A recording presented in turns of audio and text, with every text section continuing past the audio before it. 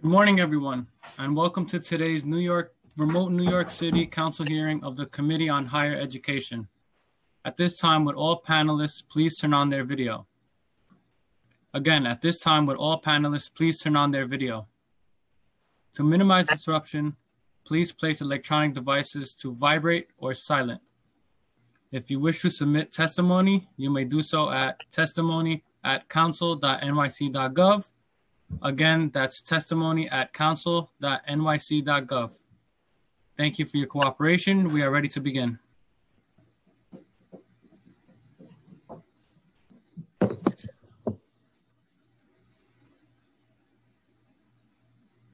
Good morning, and welcome to today's oversight hearing on the impact of coronavirus COVID-19 on the City University of New York. I am Councilmember Inez Barron, Chair of the Committee on Higher Education and a proud CUNY alum. First, I want to acknowledge that this is the first higher education hearing since the COVID-19 pandemic turned many of our lives upside down, took many lives, and bear the racial inequities that have always existed in New York City and indeed throughout this nation. Latest available data on COVID-19 related death rates in each of the city's zip codes show that while the majority of deaths have been older residents, race and income have proven to be the largest factors determining who lives and who dies. Though the city may have identified a coronavirus epidemic, neighborhoods with majority Black and Latino New Yorkers, as well as low-income residents, suffered the highest death rates, while some wealthier areas, predominantly white, suffered almost no deaths. This is personal, and it has devastated my Brooklyn district, which includes the zip code with the highest death rate in the city. So notwithstanding the data that the elderly and those who are Black and Latino were at the highest risk for contracting and dying from this virus, the governor did not see fit to make adequate provisions to protect those communities and send the resources there. And that is a state there. Today, 17 days after George Floyd, a 46-year-old unarmed Black man was publicly choked to death by a Minneapolis police officer in a way that immediately brought to mind the 2014 murder of Eric Garner, a 43-year-old unarmed Black man by an NYPD officer, the continued discriminatory treatment of Black and brown people by the police caught on tape has doubly laid bare the inequities that again have always existed in New York City. And lest we forget, police officer Daniel Pantaleo was only fired from the MPD and stripped of his pension benefits less than a year ago, 5 years after Mr. Garner uttered his dying words, "I can't breathe." And there are many, countless others here in New York City, unarmed, who have died at the hands of the NYPD. And I'm going to call their names. These are just some of them: Anthony Baez, Mohammed Ba, Sean Bell, John Collado, Deborah Dana, Amadou Diallo, Malcolm Ferguson, Randy Evans, Clifford Glover, 10-year-old Clifford Glover, Eric Garner, Ramarley Graham, Nicholas Haywood Jr., also a child, a minor, Delron Small, and Saheed Vassell, unarmed people shot, killed by NYPD. And I must include Hortensia Bovell, shot in the back by Officer Shell, who was able to rise through the ranks and become chief. Daily demonstrations have since broken out across the city and the country, driven by these events and the deaths of numerous other Black people of color and Indigenous people, and elevating a national discussion on police use of force and other law enforcement tactics that disproportionately impact non-white people of color, Black, Latino. However, these peaceful protests have once again showcased the lawlessness of those who are sworn to serve and protect us. And it is only because of these protests, I believe, that we've been able to get the results that we are now beginning to see percolate. And that's because of people in the street protesting. Once again, we must stand up and remind leadership that Black Lives Matter. And this does not stop at adding a hashtag to our social media account. We must demand real investment in Black and Brown communities. New York is one of the most culturally diverse cities in the country. And along with many of its great institutions, such as CUNY, New York City is the greatest city in the world, not in spite of its diversity, but because of it. CUNY has established with explicit legislation intents that identify the university being of, quote, vital importance as a vehicle for the upward mobility of the disadvantaged in the city of New York. Now the largest urban public university in the country, CUNY serves more than 247,000 degree-seeking and 276,000 adult and continuing education students at 25 campuses across the 5 boroughs. And certainly CUNY's undergraduate student population more or less reflects the diversity of the city through its faculty and some of its leadership, but not enough. History shows that in times of economic downturns and in periods of high unemployment, there tends to be an increase in the enrollment at particularly community colleges. However, we have all learned, or we've all heard about the cuts that are planned to courses, to faculty, and to programs, including CUNY ASAP, which has won prestigious Innovations in American Government Award from Harvard's John F. Kennedy School of Government this past April. And as a relatively affordable path into the middle class for low-income students, it is crucial that CUNY critically consider how it will reopen and continue to be an economic engine for the city.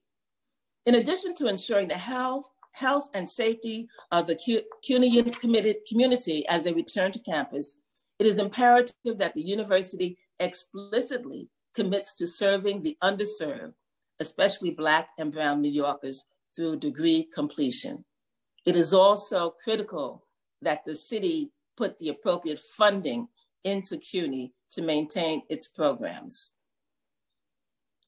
As a Black member of the New York City Council, chair of the Committee on Higher Education, and member of the Black, Latino, and Asian Caucus, I am committed to fighting educational inequities and ensuring that CUNY better serves its Black, Latino, people of color students, and indeed, $1 billion in the NYPD budget can be better spent. And I would encourage us not to scrap over the pennies and have them pit one organization or agency or program against another, but to be able to understand that we can adequately fund our. I would like to thank Joy Simmons, my Chief of Staff, Indigo Washington, my CUNY Liaison and Director of Legislation, Chloe Rivera, the committee's Senior Policy Analyst, Paul Senegal, Counsel to the committee, and Monica Peregrine, the committee's new Finance Analyst. And now I will ask that the Council take over and call the first panel. Thank you, Chair Barron. Before calling the first panel, I'm going to review some rules. My name is Paul Senegal. I'm counsel to the Committee on Higher Education of the New York City Council. I'll be moderating today's hearing and calling panelists to testify. Before we begin, I want to remind everyone that you will be on mute until I call on you to testify. After you are called on, you will be unmuted by the host. Please listen for your name. I will periodically announce who the next panelists will be. Council members' questions will be limited to 5 minutes, and council members, please note that this includes both your question and the witness's answer. Please also note that we will allow a second round of questions at today's hearing. These will be limited to 2 minutes, again, including both your question and the witness's answer. For public testimony, I will call up individuals in panels of 3 or 4. Council members who have questions for a particular panelist should use the raise hand function in Zoom. You will be called on after everyone on that panel has completed their testimony. For public panelists, once I call your name, a member of our staff will unmute you and the Sergeant at Arms will give you the go-ahead to begin speaking after setting the timer. All public testimony will be limited to 3 minutes. After I call your name, please wait a brief moment for the Sergeant at Arms to announce that you may begin before starting your testimony. I will now call the first panel to testify. The first panel, in order of speaking, will be Timothy Hunter, President, University Student Senate, Ali Haider Hassan, Vice Chair of Evening and Part-Time Student Affairs, University Student Senate, and Melanie Cruvelis, Senior Manager of Policy and Advocacy at Young Invincibles. Your time begins now.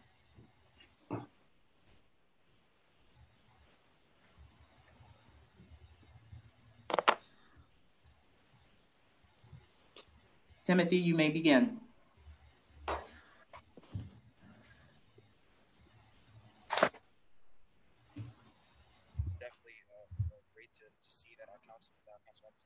We appear to be having some technical difficulties right now. If we're able to resolve those, we'll circle back to you, Timothy. In the meantime, we'll move on to Ali Haider Hassan. Time starts now.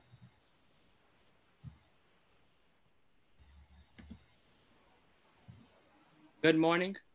My name is Ali Haider Hassan. I'm the Vice Chairperson of Evening and Part-Time Affairs of the CUNY University Student Senate and an academic senator at Queens College City University of New York. Thank you for holding this hearing. The City University of New York, a true gem for the city, known to be the greatest urban university in the world, is lacking proper funding to maintain and offer accessible and quality education to its students. The University Student Senate, founded on the principle of advocacy for all students and achieving a fully funded CUNY, have continuously called on elected officials to increase funding to higher education so that students, especially for those who live in poverty in the most expensive city in the world, can afford an education, higher education. This is an unprecedented time. The city has just emerged from being the center of a global pandemic. New York State has seen unemployment rise to almost 2 million within the last 3 months. Leaving the question, not only are we facing the possibility of increased tuition when our students have lost their jobs and are facing food insecurity and homelessness, but our students and their families are seeking jobs in an economy that we haven't seen since the Great Depression. How do we expect students to afford this tuition hike? This is a student from BMCC. I'm a student from BMCC and I'm employed there through work study, yet I'm not receiving payments because schools are closed. Many people like me are out of work and I'm spending the little money I have on staying alive. I do not have the money to think about tuition, let alone raise on it. Community colleges, the more affordable route compared to a senior college here in New York, offers one of the highest tuition rates in the nation.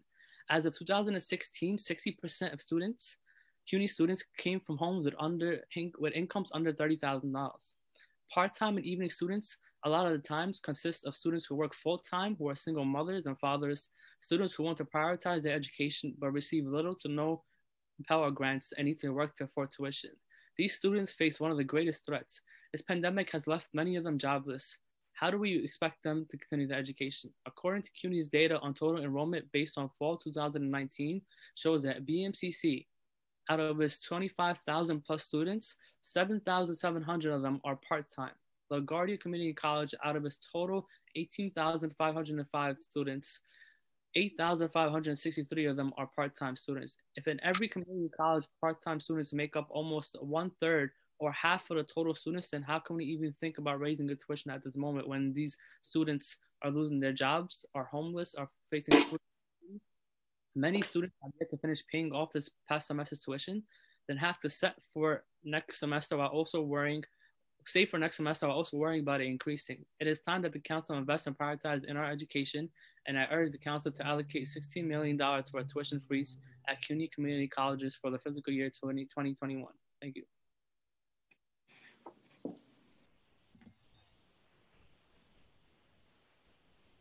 Thank you. We will now circle back to Timothy Hunter for his testimony. Time starts now. Thank you so much for waiting for to speak. Firstly, for holding this, we've been working very closely with her these past couple of weeks, and it has been a very stressful time, not only for us, but for the students all across the university. Again, just to introduce myself, my name is Timothy Hunter, chairperson of the university. My name is Timothy Hunter, chairperson of the University Student Senate. And first, I just want to circle back to the CUNY's mission statement.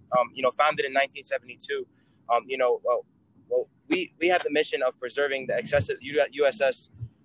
We have the mission of preserving the accessibility of affordability of excellence of higher education within CUNY, and it's our job to continue to be fierce advocates for that. Amidst the COVID-19 pandemic, we've seen so many students experience a plethora of hardships, from the increasing of tuition that could potentially happen at the end of this year, to losing jobs and income, to many of our students being frontline workers. And as Ali, my colleague, has highlighted, it's super important that the council considers not increasing tuition this year and allocating the proper money that's needed. $16 million is not a huge ask for a city that has one of the largest budgets, and a budget that is larger than some of the states, and especially where the pressure is coming from a lot of the people to make sure that we're cutting funding to the New York Police Department and making sure that we're investing in education. We have collected, even as COVID has kind of started, 1,600 testimonies from students all across our university and some alumni, kind of calling on the Board of Trustees to make sure that they freeze tuition this year. Many of these students have paid out of pocket their whole entire life, or many of them are international students, and they don't know how they're going to make ends meet, because they have been laid off of their jobs, or their parents aren't working, or they had to head back home to make sure that their family was okay and that their family wasn't sick. I don't think that it's right for these students to have to pay extra money for their tuition, and I think that the council should definitely consider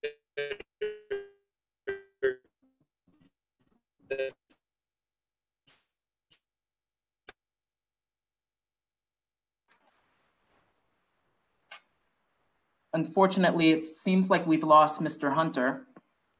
If we're able to resolve the technical difficulties, we'll circle back to you and let you finish your statement. In the meantime, we will move on to Ms. Melanie Krubelis, Senior Manager of Policy and Advocacy, Young Invincibles. Time starts now. Great, thank you very much, Paul. Good morning, everyone. My name is Melanie Krubelis, and I'm Senior Manager of Policy and Advocacy at Young Invincibles. I want to thank the Council and the Committee on Higher Education for the opportunity to testify today. CUNY faced serious challenges when the COVID-19 pandemic took hold in New York. Transitioning from a system of 25 physical campuses to distance learning and virtual support services was daunting. And in conversations with CUNY students, many recognized the challenges that their campuses faced during this transition. As one City College student told us this spring, although I'm grateful that the universities throughout New York are doing what they can to prevent the spread of COVID, I also realize that there's an added layer of uncertainty and stress that I actively have to deal with. How will I attend online classes when my internet connection isn't always stable? We do recognize that CUNY responded to these issues, publishing campus-level points of contact on CUNY Central websites to connect students with laptops and tablets. Still, even as CUNY adapted to this digital environment, we know that many students ended the semester without adequate internet access. This includes students who are most vulnerable to the pandemic, including the 14% of CUNY students experiencing homelessness. We spoke with a Lehman College student living in one of the city's homeless shelters who was prohibited from using her laptop in the shelter or accessing its Wi-Fi. We heard from students living in crowded housing conditions, which impacted their ability to access internet and focus. Recent surveys fielded by Healthy CUNY also show further challenges of distance learning, from the caretaking responsibility of CUNY student parents to unaddressed issues for students with different learning abilities. In short, these issues that emerged as CUNY went online go beyond simply ensuring laptops and internet access. These are intersectional issues that underscore which students are able to access higher ed and those who are left behind to figure it out for themselves. Now, as more New Yorkers emerge from this pandemic on the brink of eviction and homelessness, with rising food insecurity and serious mental health challenges, CUNY must step up its communication and collaboration with services on and off campus that can help students address these issues. We hosted a roundtable with CUNY students earlier this spring asking how COVID impacted their semester. When asked about the communication they received from their campuses, they said they heard a lot about the transition to online learning and Blackboard, but few had received information about food pantries, single-stop services, or accessing emergency aid.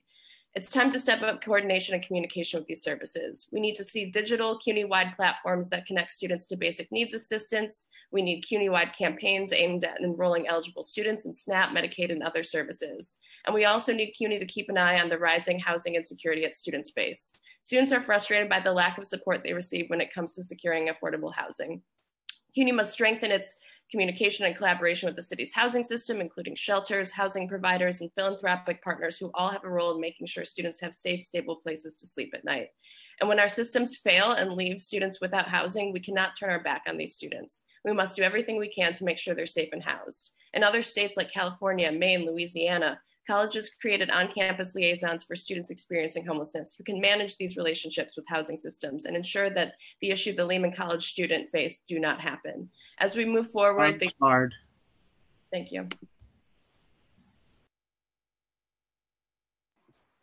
Thank you, Ms. Cruelis. Timothy, are you able to finish your testimony?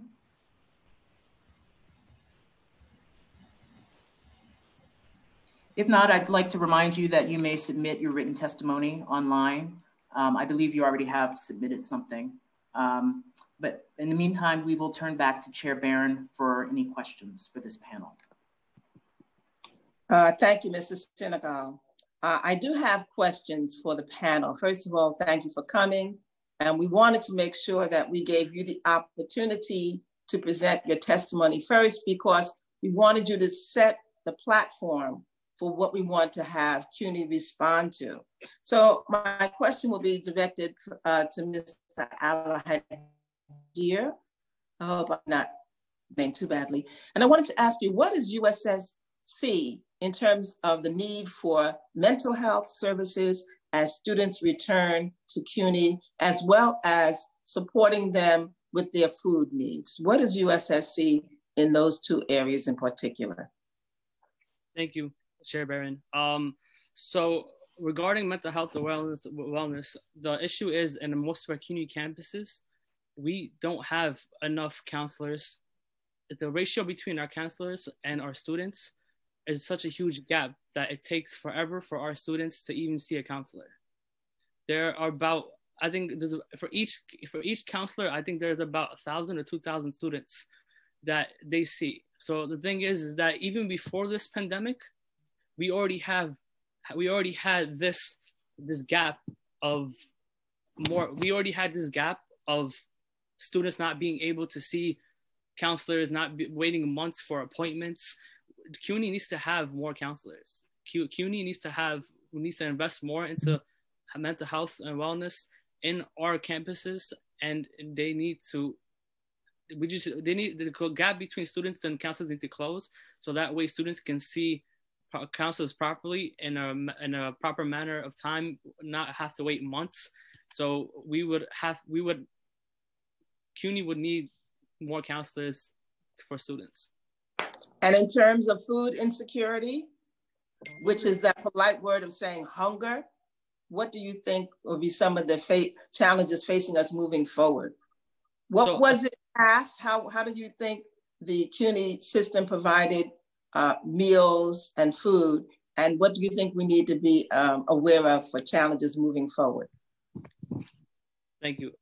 So for food insecurity, CUNY has, like, even the city council and CUNY have done some to assist students with food insecurity. But the thing is, a lot of our students still face food insecurity, even though we might have, on some campuses, we might have these food pantries, but it's still not enough for these students, because these students a lot of these students don't have jobs. A lot of these students come from like under-income families, low-income families. It could be a better job done across the board, because students and especially during this time when students have lost their jobs because of the pandemic, and due to the pandemic, we're going to see more students who are going to be in need of food assistance throughout campuses, and there are going to be more students who are going to be food insecure. So we would need to see more assistance and a better job done across the board of CUNY. Thank you. And if the technician could unmute Melanie Proveles, I have a question or two for her as well. Melanie, as the Young Invincibles has come and spoken to me about what they see as some of the issues, what do you see as some of the challenges in terms of the academic disruption for students because of this coronavirus? Thank you for that question. Yeah, I think As I think to a response to that question, I feel like it's so interrelated to even just the last question you asked in terms of food security and mental health, and some of what I mentioned with the transition to online learning. I think often we think of these challenges as separate from one another, but I think as we speak with students, and then again, as Dr. Freudenberg has found in his survey work, we see how all of these challenges are interrelated and can truly impact students' ability to persist from semester to semester. I think, while we applaud some of the decisions around, making pass-fail decisions and things like that, that CUNY has made, I think that there are serious challenges for students who are trying to persist from semester to semester. And again, I do see it very much related to all of those challenges that students are facing. I think we're concerned about what happens to students who might, not be able to fully participate in school, whether it's because they're now caretaking while at home and at school, or whether it's because, they're dealing with mental health issues that they don't have enough resources for. And will that impact their ability to maintain financial aid, in upcoming semesters? Do we have clarity on whether or not they'll be able to maintain TAP if their academic performance doesn't meet satisfactory academic progress? And that's something that we have been talking with colleagues about on the state side, and we'll continue to have those conversations. Just one quick thing I wanted to note on your question on mental health and food services. One thing that we recently held a town hall led by some CUNY students on mental health in collaboration with USS. And one thing that came clear to me from that is I think there are opportunities as we move to telehealth services, but I also really want to center the fact that even if telehealth services are available, they're not always accessible or safe for all students. And so when I say that, I think about students who, from different language backgrounds who may not be served by these services, or students who, LGBTQ students who might not feel safe talking with a counselor over the phone, knowing that someone in their family is right next door in the other room and can hear what they're talking about. And so I think, thinking creatively and multimodally can be really helpful as we make sure that all students are able to access these services. So whether it's texting therapy or other things that we can do, we really need to make sure that students who are, again, most vulnerable in this pandemic are really centered in decision-making processes. And you speak about telehealth. Has that been an opportunity presently, or how have we found it working during this interim period? And how are students getting informed of whatever it is that the services the CUNY system is offering to them? How are they getting informed? Have you found that to be efficient? And what is the opportunity that we see to make improvements? Absolutely. So thank you for that question. I think in general, one of the things that we have heard from the students that we work with is just, again, as I mentioned in my testimony, just not enough communication from CUNY about sort of these non-academic pieces of their lives. And, again, when I mentioned that roundtable that we held with students, we heard from them that, whether it's mental health, like telehealth services or information about food pantries, they really had to track down a lot of different sources in order to get that information. And so I really encourage CUNY to, centralize some of that information as much as possible and communicate that information to students often and frequently. And whether or not that means that you're including the same information in weekly emails, that's okay. Students need that information, and students are going to have different needs throughout the time. And so whether, 1 week, maybe that mental health services wasn't something that was on their mind, but maybe something happens where the next week it is. And are we continuing to communicate that to students? And, again, to your point on telehealth, I think, again, centering those needs of students. Again, I think it's a big opportunity, especially as we try to figure out what fall 2020 is going to look like. But again, I think there's opportunities for CUNY to connect with community-based providers who have already had a long history of serving underserved communities in mental health, and connecting them with mental health counselors that actually look like them and understand their concerns. I think that's a really big opportunity, and I'm happy to connect the council with some of the groups that we've met with who could do that. And finally, in terms of the issue of communication, has CUNY been the source of just sending out blasts through emails of what it is that's happening? Or does the information have to be initiated by the student to go and to log in and to check the website? So does CUNY either centrally or through the campuses send out blasts and emails and let students know, or is it originated from the student?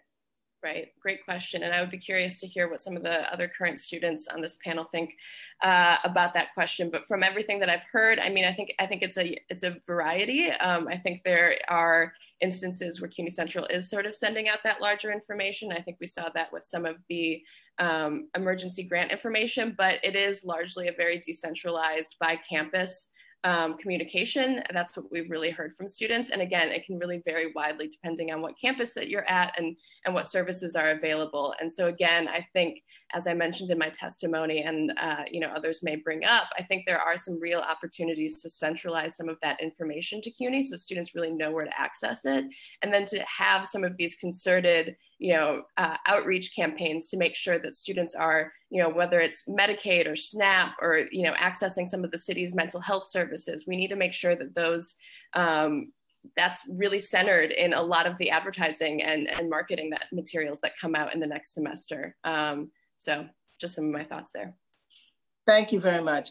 And if Timothy Hunter has been able to get back on, I don't know if he has, but if he has, I'd like to afford him an opportunity to once again try to share his testimony. So if there's an opportunity to reach out to him in the next 30 seconds to my tech team, if we can find out if he is logged back in. Councilmember Barron, I believe he is no longer logged in. Okay, thank you. We'll allow the next panel. Just wanted to give you an opportunity to recognize your colleagues. Yes. Thank you. I want to recognize that we've been joined by members, Councilmember Maisel and Councilmember Ulrich, who are both members of this committee. Thank you. Thank you, Chair Barron. I will next call the following members of the administration to testify. Jose Luis Cruz, Senior Vice Chancellor for Academic Affairs, and Matthew Sapienza, Chief Financial Officer. I will first read the oath, and after I will call upon each of you individually to respond. Do you affirm to tell the truth, the whole truth, and nothing but the truth before this committee, and to respond honestly to council members' questions? Vice Chancellor Cruz? I do. Thank you. Mr. Sapienza? I do. Thank you both. Vice Chancellor Cruz, you may begin your testimony when ready. Thank you. Good afternoon, or good morning, I should say. Chairperson Barron and members of the Higher Education Committee, thank you for the opportunity to testify before you on the impact COVID-19 has had on the City University of New York. My name is Jose Luis Cruz, and I have the privilege of serving as the Executive Vice Chancellor and University Provost of the City University of New York. As we look to the days ahead, we must be guided by the understanding that to fully meet the needs of our students and communities, to truly be engaged in the recovery of New York City and New York State, we must invest in our students and also in the institutions that serve them, because it is crucial that access and affordability be paired with the rigor and value that our students, city, and state require or deserve.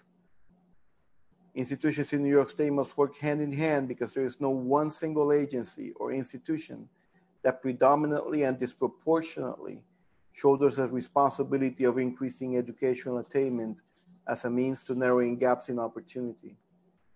There is no one single agency or institution that predominantly and disproportionately paves the way for a more just and equitable society.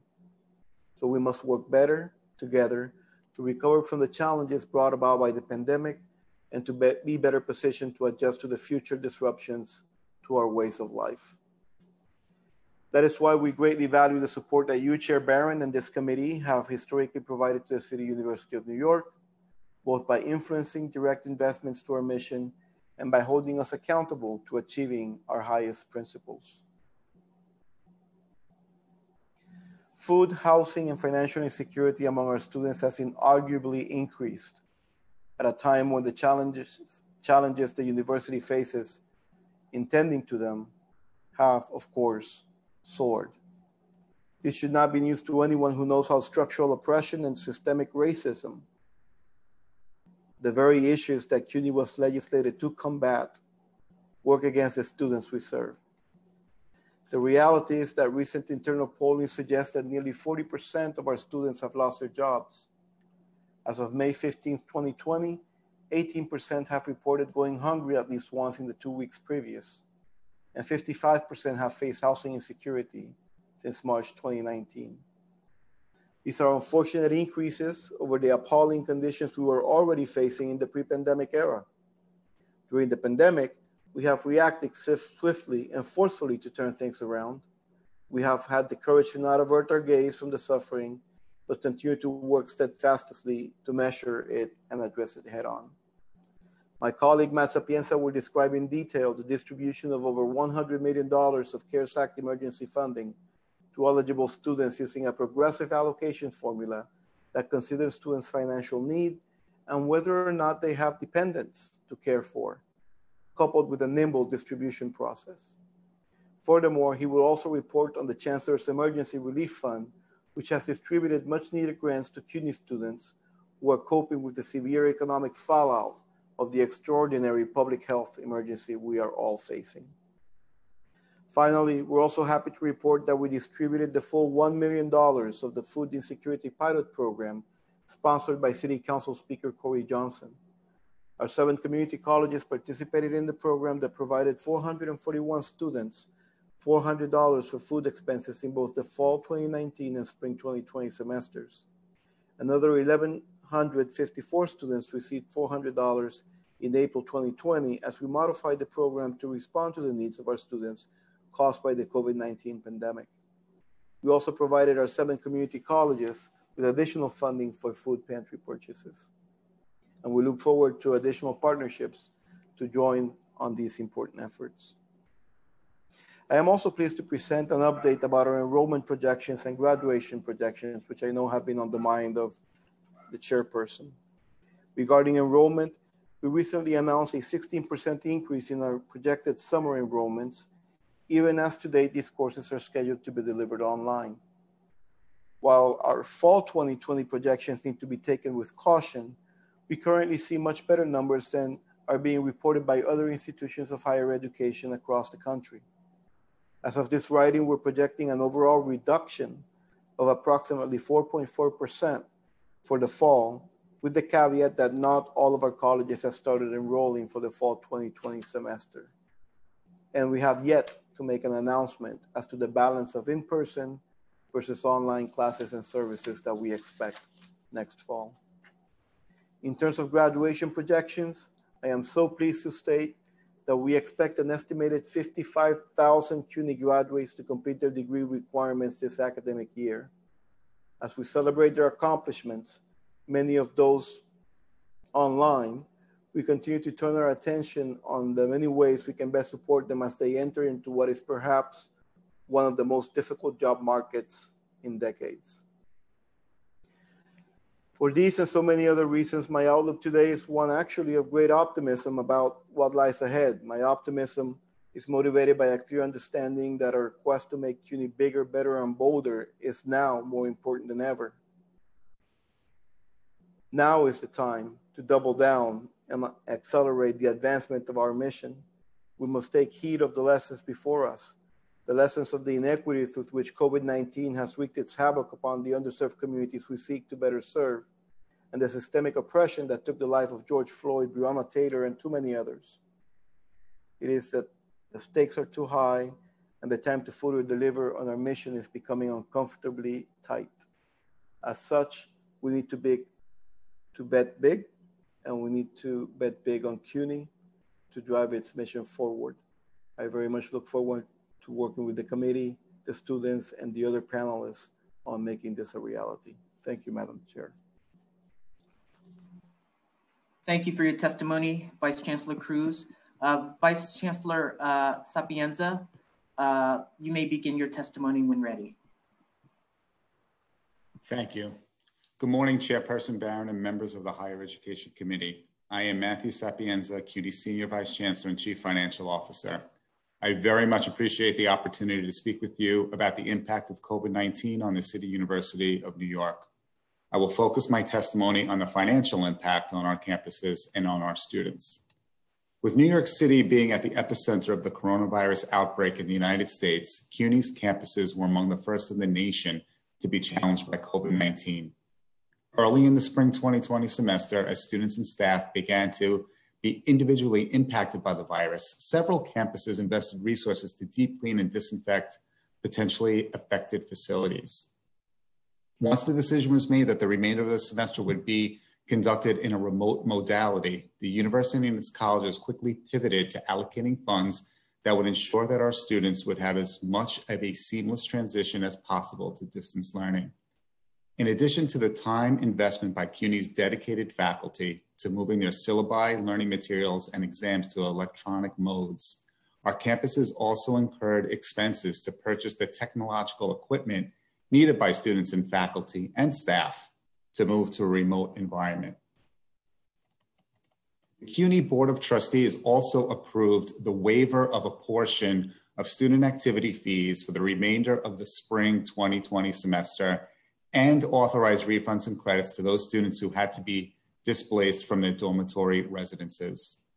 Since the majority of CUNY students come from backgrounds of limited financial needs, it became immediately obvious that many of our students would not be able to successfully complete the spring semester without having a dedicated device for which they can use for their academic work.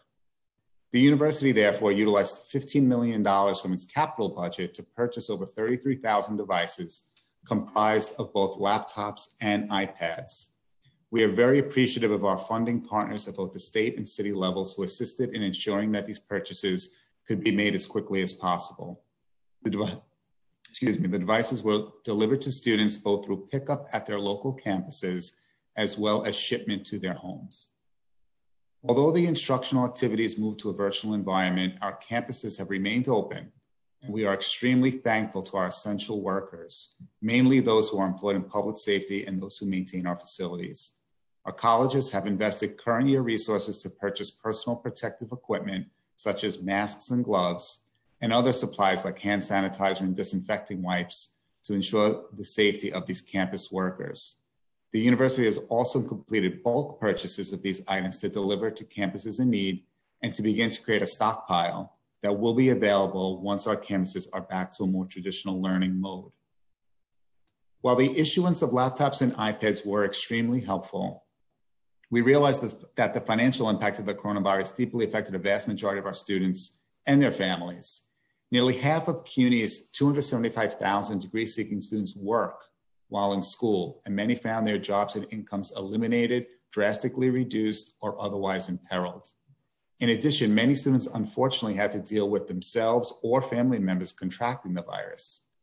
To help with this financial and emotional hardship, Chancellor Felix Matos Rodriguez announced the creation of the Chancellor's Emergency Relief Fund. The fund provides one-time $500 grants to qualifying CUNY students. In April, students received grants based on the highest financial need, proximity to graduation, and being a student parent. The May distribution focused primarily on undocumented students and others who were not eligible for federal CARES Act funds. To date, 4,000 students have received grants totaling $2 million. The fund has been supported by the Carolyn Miltron Petrie Foundation, the James and Judith K. Diamond Foundation, the Robin Hood Foundation, and the Jeffrey and Shari Aronson Family Foundation, as well as several other corporate, philanthropic, and individual donors. We are very grateful to our philanthropic partners and are proud of our ability to get these funds into the hands of our students so quickly. CUNY students have also benefited from the Federal CARES Act. This federal stimulus legislation, known as the Coronavirus Aid, Relief, and Economic Security Act, provides emergency grants from the U.S. Department of Education to eligible students to help cover education-related expenses caused by the COVID-19 pandemic. The CARES Act directs recipients to use these funds they receive for unexpected expenses, unmet financial need, or expenses related to the disruption of campus operations resulting from the coronavirus. These include expenses for food, housing, course materials, technology, healthcare, or childcare. In order to be eligible, students must meet basic eligibility for federal Title IV financial aid. These eligibility criteria include having a demonstrated financial need certified by the Family Income Information provided on the student's free application for federal student aid, the FAFSA, being a U.S. citizen or national, permanent resident, or eligible non-citizen, and being enrolled in a degree or certificate program and making satisfactory academic progress. CUNY's total allocation from the program is $118 million. About 190,000 undergraduate and graduate students are potentially eligible to receive grants. We are very pleased to report this morning that about $107 million of the total allocation has already been dispersed to students. The average award is over $600, with some students receiving well over $900. Our allocation formula, as Executive Vice Chancellor Cruz mentioned earlier, considers students' financial need and whether or not they have dependents to care for. The second half of the CARES Act funding, which also totals $118 million, is the institutional aid that will be allocated to the campuses to help cover any costs associated with significant changes to the delivery of instruction due to the coronavirus. These funds can be used to expand remote learning programs, build IT capacity to support such programs, and train faculty and staff to operate effectively in a remote learning environment. In addition, these funds can be used to provide more financial grants to students. CUNY's campuses have also received $14 million from the minority serving institution component of the CARES Act. We have developed a plan for the use of the total $132 million that is available and hope to have approval to allocate these funds to the campuses as quickly as possible. While we are grateful for this allocation, we are also preparing for an extremely challenging fiscal environment in the upcoming academic year. While we are pleased that our summer session enrollment numbers are very strong, it is still unknown what the impact of the coronavirus will have on our students and thus on enrollment for the fall 2020 semester. Our funding partners at the state and city are also facing severe funding shortfalls for fiscal year 21, which will have a direct negative impact on CUNY's operating budget. The city's executive plan included $31.6 million in reductions for CUNY, as well as proposed cuts to the award-winning ASAP program, and the state has projected a $13.3 billion deficit in fiscal year 2021. The university is taking steps to meet this challenge, one of which was to implement a freeze on all personnel actions, including hires and discretionary salary increases. Per state and city regulations, the university paused all active campus construction projects, with the exception of those that are COVID-19 related or clear health and safety issues. We also directed colleges to refrain from any new one-time or recurring expenditures, with the exception of those that are related to COVID-19 or distance learning instruction, and mandated that they not be entering into any new long-term contractual obligations. We're planning on presenting a budget plan for fiscal year 2021 to the Board of Trustees shortly, and that plan will take all of the above into consideration as we craft a budget that will protect our core values as much as possible. Chairperson Barron, all of us at the university very much appreciate your leadership and this committee's strong and continuing advocacy for our students. Thank you. Thank you for your testimony. We'll now turn the floor over to Councilwoman Barron for questions. Thank you so much to the panel for their testimony and for bringing us up to date on what it is that CUNY is doing. I do have lots and lots and lots of questions, but before I start my questions, I do want to acknowledge that also we are joined by Majority Leader Lori Cumbo. And as others join, I will announce them as well. So we've heard the testimony and we understand that from your testimony, your projection is that there will be an increase in the student population for the summer semester. And you're not yet firm with the number of students that we can expect to be enrolled in the fall, but at this point, it may be a reduction of 4%. My question is, as we understand that students, as you've indicated, will have lost jobs or have suffered a reduction in their employment hours, how is it that CUNY can continue to stand and say that they support a tuition increase and a new fees added to that tuition increase? How do we justify that? how do we justify going along with eliminating ASAP, which is an award-winning program, which is nationally acclaimed, which is replicated in many places across the states? How do we do that in terms of increasing that financial burden on students who are lost their jobs, who may have in fact themselves been impacted personally by the virus, who are in a state of hunger, which they like to put the nice tidy label of food insecurity? How can we continue to justify that? How can we not say that we will hold, my position is to go back to free tuition. My position is that education should not end at the 12th grade, just as it used to end at 8th grade, but based on the certain conditions of society, they moved it to 12th.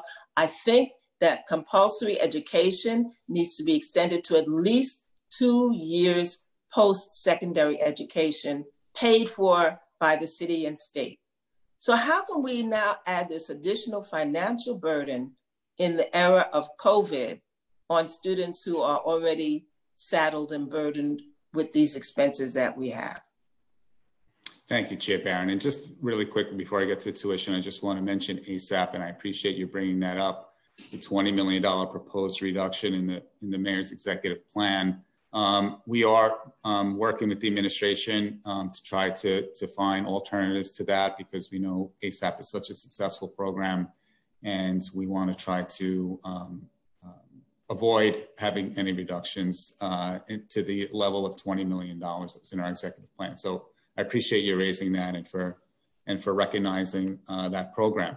On tuition, that'll be it's under consideration as part of our overall budget planning, as I mentioned in my testimony. And it was part of our budget request for fiscal year 21, a $200 increase for senior colleges and community colleges. And it's going to be under the consideration, depending on the impact of what our overall budget condition is. And that includes what our public funding is, what our enrollment levels look like, the impact on campus operations of some of the other revenues that they generate from Bureau Auxiliaries operations and their fundraising. So all those things will be taken into consideration. We very much take tuition increases very seriously. We are very grateful that here in New York, we do have the TAP program.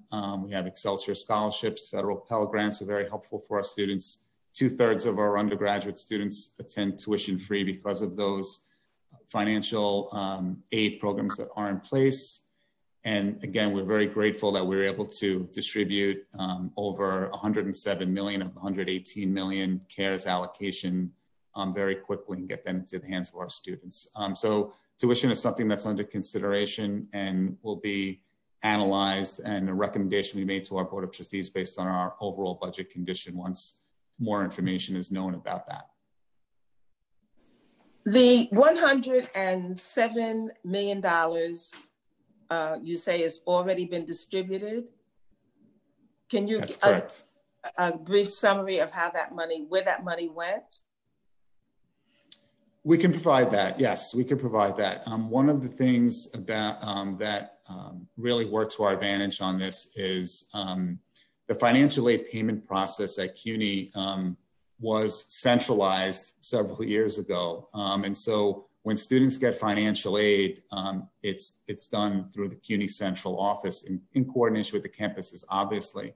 But by having that centralized mechanism in place, that really benefited us in terms of generating the checks and the direct deposits to students quickly. But Chair Barron, we could certainly give you information on and give you data on where the money has gone so far, and give you more specifics about the remaining 11 million and the whole 118 million by campus, and whatever level of additional detail you would like. Okay, prior to the COVID-19 and the CARES Act, CUNY had an emergency aid funding available to students.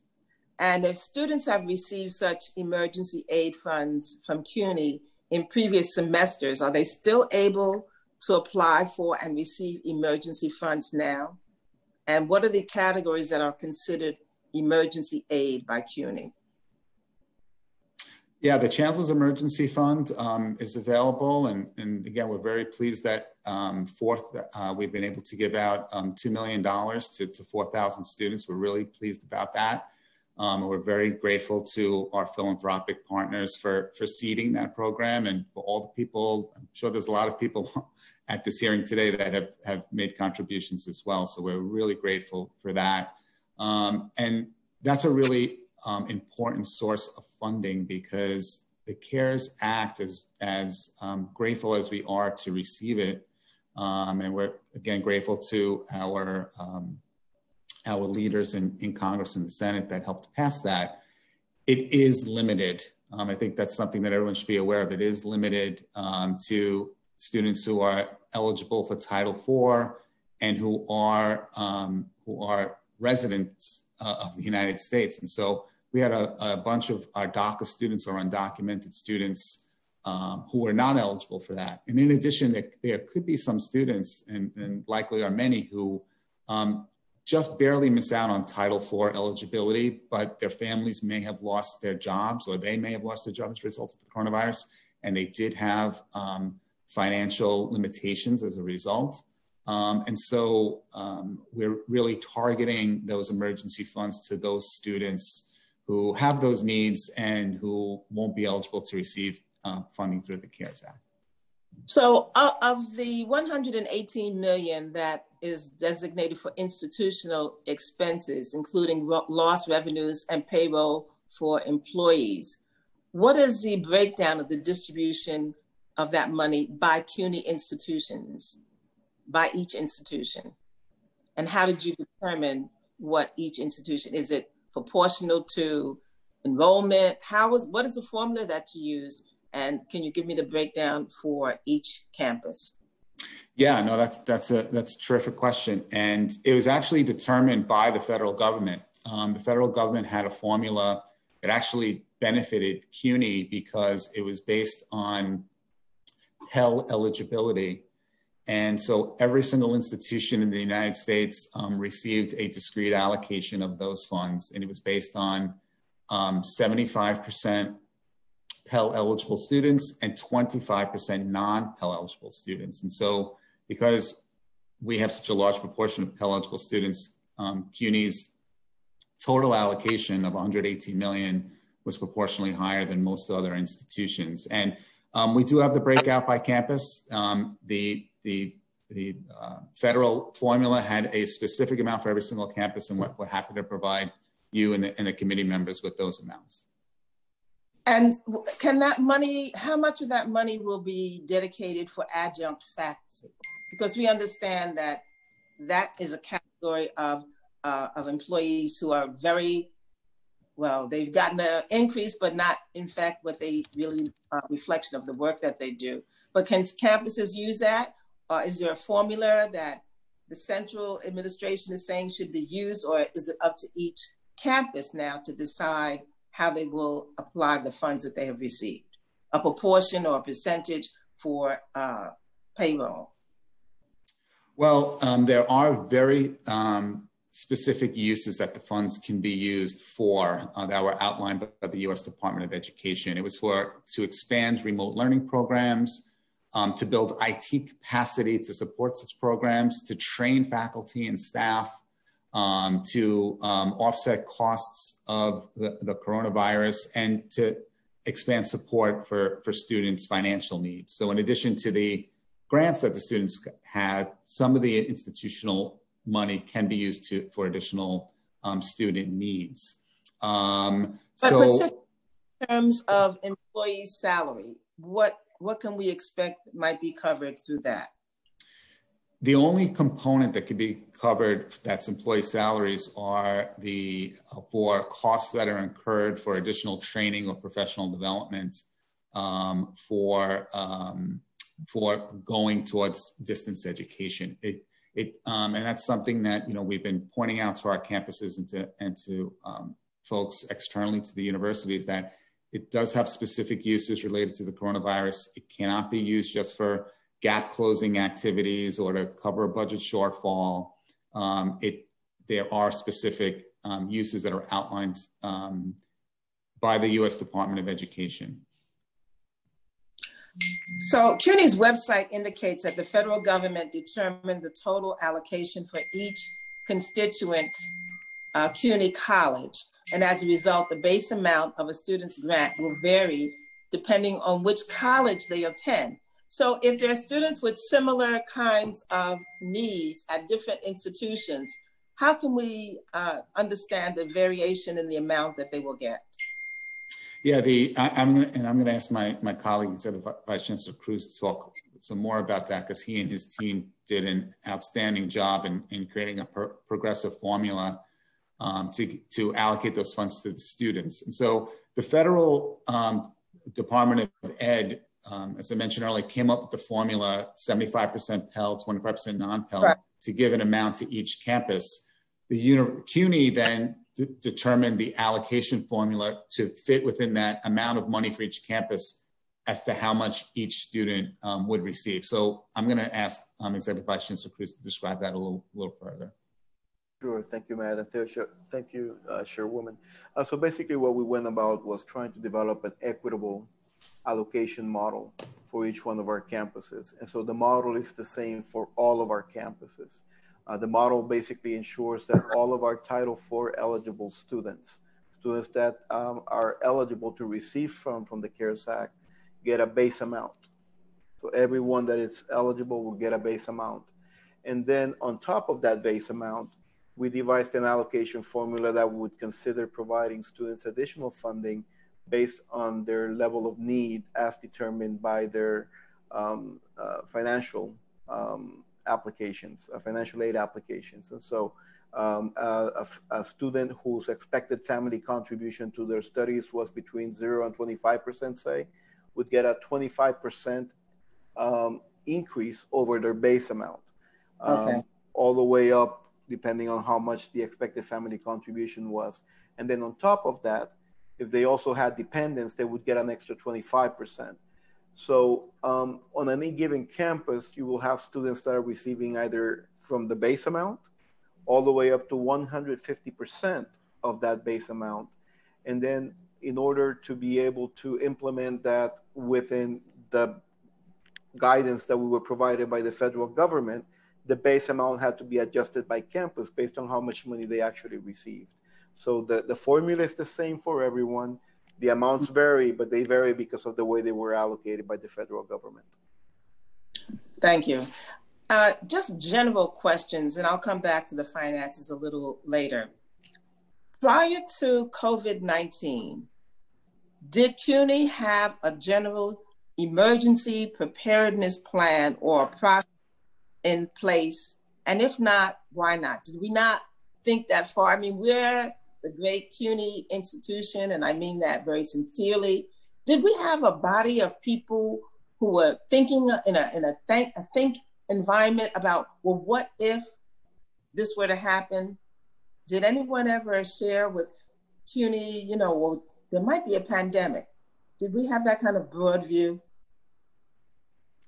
Chair Banner, we do have a system-wide emergency plan for emergencies, whether it's a weather emergency or the emergency that we're dealing with now. So there is a formal written plan. And not only does the university have a plan at the university level, but each campus has emergency plans. We also have a CUNY Risk Management and Business Continuity Council, made up again from folks at the central office and the colleges that meet every single month to prepare for such emergencies. And the other thing I'll mention is we work very closely with our partners in city government in the Office of Emergency Management. We do have a desk at the OEM Emergency Operations Center, state level as well, State Emergency Management Office, CEMO. And we have worked closely with FEMA in the past and have already begun talking with FEMA about this emergency as well. So yes, we do have plans and at the university level, and each of our colleges have plans as well. So individual campuses have separate emergency preparedness plans, are they subject to what it is from the central plan? How are they coordinated? Do individual campuses have a coordination with other nearby campuses or things of that nature where they would rely on one another? Yes, and that's one of the, someone who has now been here at CUNY for a while and has been here through this pandemic and was there for Hurricane Sandy. One of the things one of the many things that's so great about our institution is the way the campuses work together to help each other out. And some campuses are more severely affected than others. But yes, the plans are coordinated, and the plans may have to be different for different type of campuses. Our Manhattan vertical campuses are going to have a different type of emergency plan than maybe Queens College or the College of Staten Island, which is a more traditional type of campus with lots of acreage to cover. So yes, the plans do differ, but they are coordinated together. And who within the CUNY chain of command has duties under this plan? Who are the people that are the primary points of contact or decision makers? And we would like to get a copy of the plan, if you could share that with us, with the committee. Sure, we'll get that to you. And it's the risk managers at each of our campuses. We have a director of environmental health and safety at the university level who coordinates this. He reports to the chief operating officer.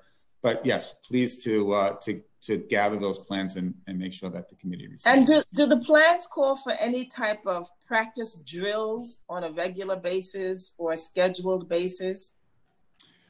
Chair Barron, I believe that they do, but I am not 100% certain, and I don't want to give you incorrect information. So we'll go back and check. I believe that the answer is yes, but I'm not 100% sure. So we'll go back and check and make sure we get you the correct response on that one. Okay, and how often is each plan updated? That I'm not certain about either, but we'll find out and get you that answer. And I would be interested to know if the plans provide for service contingencies, like access to the academic, the housing, because we're now here in the throes of what we are experiencing. And we just want to make sure that all of those kinds of areas are covered. Understood. Thank you. The Chancellor's Emergency Relief Grant Program, which was created and includes benefit to undocumented students, DACA students, and some international students who are ineligible for the Emergency CARES Act, was funded through philanthropic donors, and we thank them for that. And you say that there are 2,000 students in April and another 2,000 that received funds from this program in May? Correct. 4,000 students so far. Chair Barron, I'm not sure if the breakout was 2,000 per month, but in total, yes, it was 4,000 students that have received grants so far. And the total that we've given out to date is about $2 million. $2 million, okay. And are there plans to continue or have further disbursements from this emergency aid? Absolutely, we're hoping that more funds come in, and the website is available for folks to go to if they want to donate. Obviously, the large gifts that we've gotten from the philanthropic partners that you mentioned have been great to seed the emergency fund, but any contribution that folks can make is greatly appreciated. And like I said, I know there's probably folks that are attending this hearing that have made contributions. So yeah, as additional funds come in, the intent is to continue to give the money out as quickly as possible. Have students expressed any type of concerns about sharing their private information in this category of undocumented students and DACA students? Have they expressed any kind of reservation or concerns about sharing that information of their status? Not that I'm aware of. I mean, obviously that is a sensitive issue, and CUNY protects the privacy of all of our students, but especially that group of students, incredibly well. But I am not aware of any concerns that have been raised regarding that. In the student panel that was prior to your panel talking, they talked about academic interruption to their progress at CUNY. Do we have any way of tracking the academic outcomes of students who are the recipients of this aid? And do we know whether or not there's a way to find out why students have had these majors? Is it something, a particular category or cause for them to have perhaps a breakaway year or a gap year? Do we have any way of tracking that kind of success? Chairwoman, we are in the process of analyzing the data for this past semester that just completed. The final day for grade submissions was May 28th. And I'm happy to say that when we're looking, and it's a preliminary analysis that we have so far, when we're looking at the percentage of our students that were not able to progress in specific courses, we're seeing that those percentages are on par with previous years.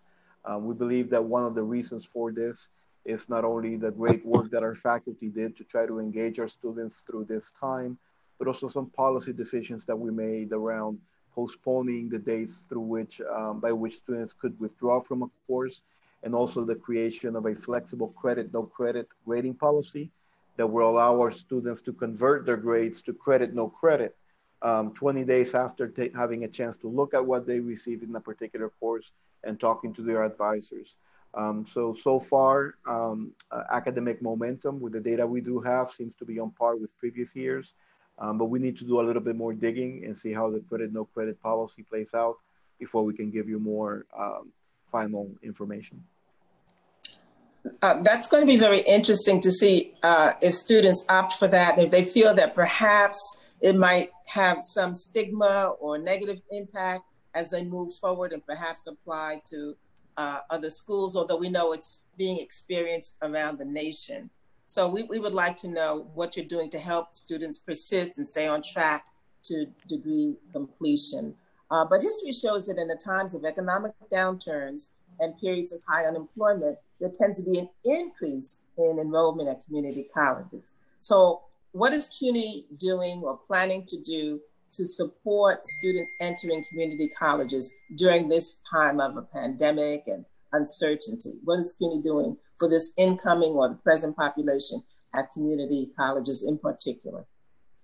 Well, we're in the process right now of redoubling or doubling down on our recruitment and advising efforts through the remote modalities that we have available to us at this point in time to ensure that our students, continuing students that are aspiring to transfer from community colleges to senior colleges, have all the information they have in order to do that. And we're also happy to say that just from a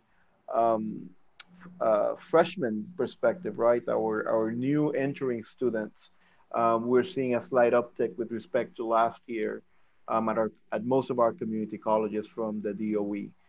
So we're doing the best we can to ensure that that expansion of opportunity that we're known for continues even against these most dramatic backdrops. I have lots more questions, but I am going to take a pause here and going to ask council if they would give an opportunity for other members who might have questions to pose their questions at this time, and then I'll come back. Thank you, Chair Barron. This is Malcolm Buterhorn. I'm co-counsel with Paul Senegal for today's higher education hearing. If any council members present have any questions for the CUNY administration, please use the Zoom raised hand function now, and we will call you in the order that you raise your hand.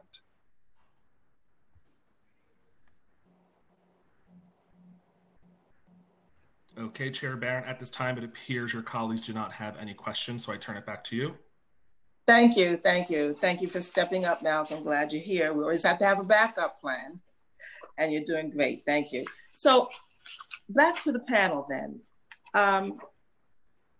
Can you give me specific examples of how CUNY is supporting students who applied for emergency aid, but perhaps did not receive it, and how they might be connected to other services and supports that can address some of their basic needs, such as food pantry, single stop, other campus and community-based supports? Can you share with us what you're doing to make sure that students don't fall through the gap?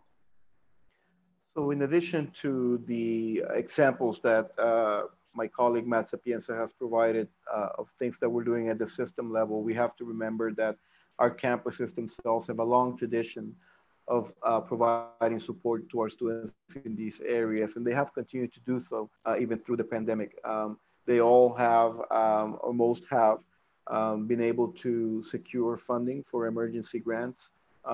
They have been able to create one-stop solutions for students that may be in need of brokering relationships with the city for services that they're entitled to.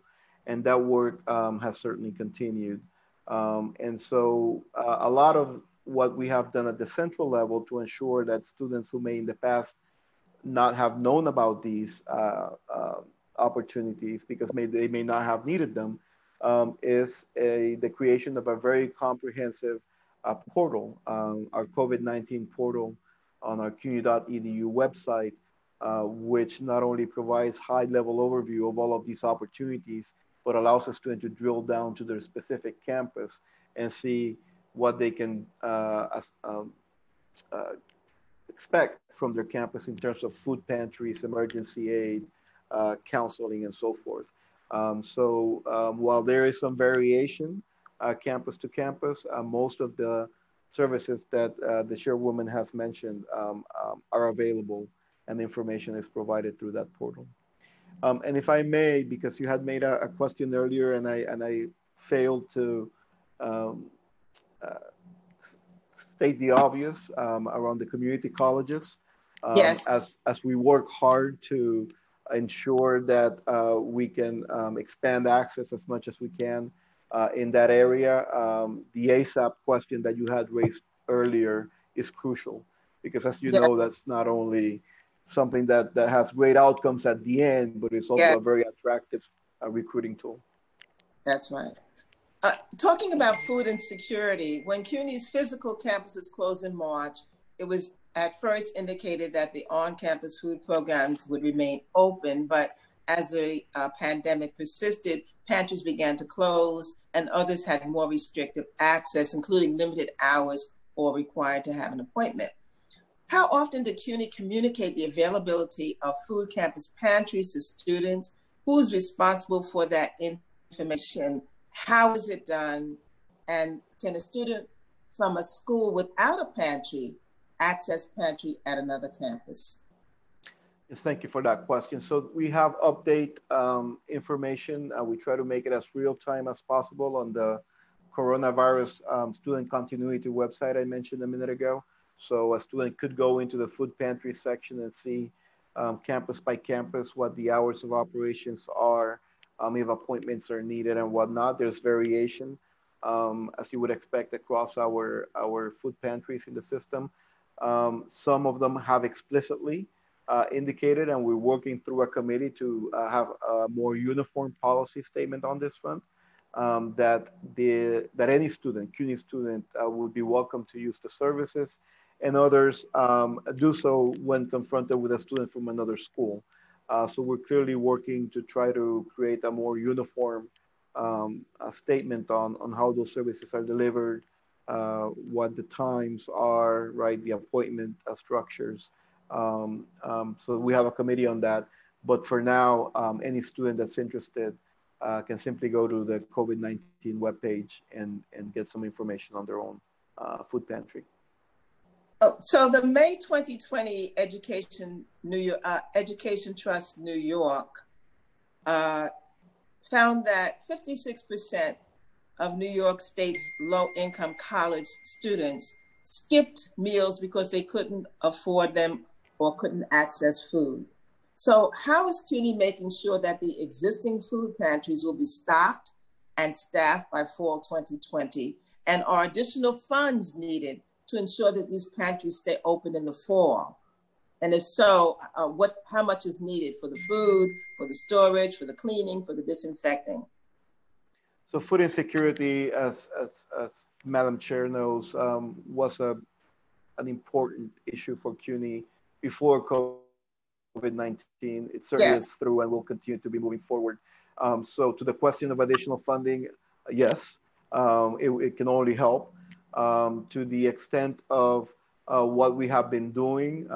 We have, as I mentioned earlier, been working to ensure that the services continue and that we use the funding that has been made available through us, either through the CARES Act or through the Chancellor's initiative on creating an emergency fund, that those funds are quickly dispersed to our most vulnerable students. This is clearly one of those wicked problems that institutions such as CUNY have to deal with, and we're ready to continue to work on that front. But I just want to make sure that of making the point that we acknowledge it, that we embrace the need to do more, and that we're looking for partnership and investments to make sure that we do the best we can for our students. In that regard, what is the amount? What's the dollar amount attached to the food pantries in CUNY? What's that dollar amount? I would have to come back to the committee with that number. The way that the food pantries have evolved in each one of our campuses has been different. In my prior life, about 9 months ago, I used to be the president of Lehman College, and I remember very well how our food pantry at Lehman came to be. And it came to be through a student-led effort and fundraising, and then eventually was benefited from investments like, for example, those that the New York City Council and others have made. So we would need to come back to you with a more direct answer as to how each one of them are funded and what their needs may be. And are there any kind of basic standards or goals that would include the assurance that there's fresh, healthy foods, fruits, and some vegetables that might be included in these pantries, so it's not a high percentage of processed or canned foods? Yeah, that's part of what I know many of our colleges are doing on their own as they're looking at their own pantries. And part of what we have asked this system level committee I mentioned earlier that's trying to look at a more uniform approach to food pantries is looking into. Okay, in the May 2020 report prepared by Healthy CUNY, the CUNY Urban Food Policy Institute and the Hope Center, it recommended creating a director of food security role at CUNY Central to coordinate and monitor food efforts across CUNY. The same report also recommends creating a, quote, university-wide task force for promoting food security, charged with developing, implementing, and monitoring a plan to significantly reduce food insecurity at CUNY within 3 years. What's your response to this report? Are you considering a director? And what about the university-wide task force that this report recommends? Well, the committee I mentioned a minute ago is the beginnings, if you will, of what a task force could look like. And so I would expect it to function in that way. Again, even before pre-COVID-19, the university has always viewed the development of its budget requests as an articulation of values. And the chairwoman may remember that one of the 3 buckets of funding that the university was advocating for was precisely on student health and wellness, with food insecurity being one of the important factors there. So the short answer is yes. We are in the process of putting together what the equivalent of a task force based on trust recommendations would look like. As in terms of a designated or dedicated person to look at that issue, we do have a small team within student affairs that dedicates significant time and effort to these issues.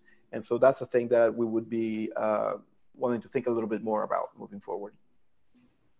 So I heard you say, I think I remember you saying that you're trying to make sure that students not be restricted to their home campus for assistance. Where are we? Is that already in place, or what is the timeline for that happen? Particularly now that single stop campus offices are closed, and are they instead offering virtual services? So where are we along that goal of making sure that any CUNY student can go to any CUNY facility and get service? Right. So the committee I mentioned is working with the individual campuses to see what impediments, if any, there would be to just making that a blanket assertion. We have several that are already doing it. Do we have a target date to make sure that that's fully implemented, that students not be? Yes, so we have a very aggressive target date of finishing this work by the end of this month, by June, so that we can start the fiscal year with a better communication strategy on this front. But just wanted to make sure that, and if somebody on this panel or elsewhere hears differently, that you please let us know if anybody's actually been turned away from one of our pantries, because one of the things is to explicitly say that it's open for everybody. Another one is to turn people away, and I'm not aware that that has happened. Okay. What is CUNY's long-term plan regarding single stop? So we are interested in ensuring that the single stop services are continued and strengthened throughout our campuses. And that's part of a group that we had working on pre-COVID-19, understanding that our single stop agreement would end with the fiscal year. The services will not change overnight. And what we do hope is to strengthen them. The only thing that's changing is the branding of the services at this point. Would CUNY support the call to supply hot food to students who are SNAP recipients? Would CUNY support that move to include hot food for SNAP recipients? The ability to use SNAP benefits for hot foods? Yes. Yes. As somebody that was hungry for many of my years, yes. Mm-hmm.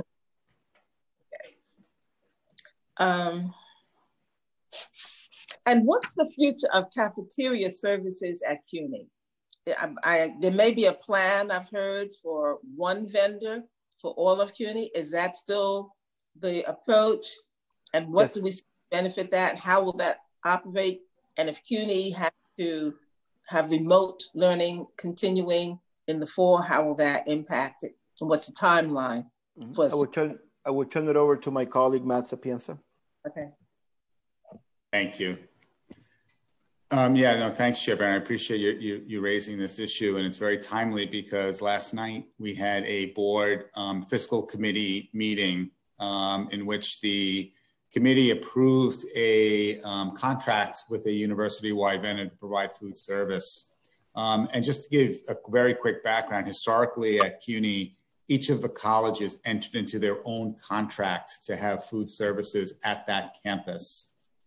And so the services that were provided were very disparate amongst the campuses.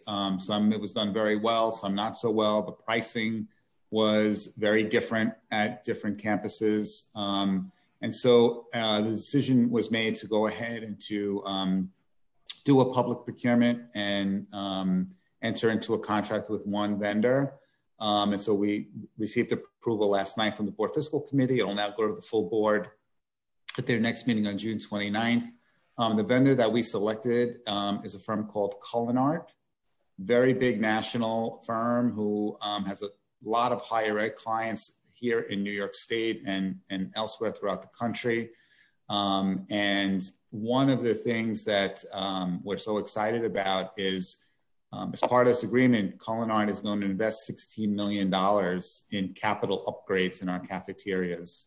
So some of our cafeterias that were constructed in the 1960s and 1970s and still look that way, unfortunately, are going to get a refresh. And that's going to make a much more pleasant situation for our students to congregate and to eat and to have a place that they can go to on campus.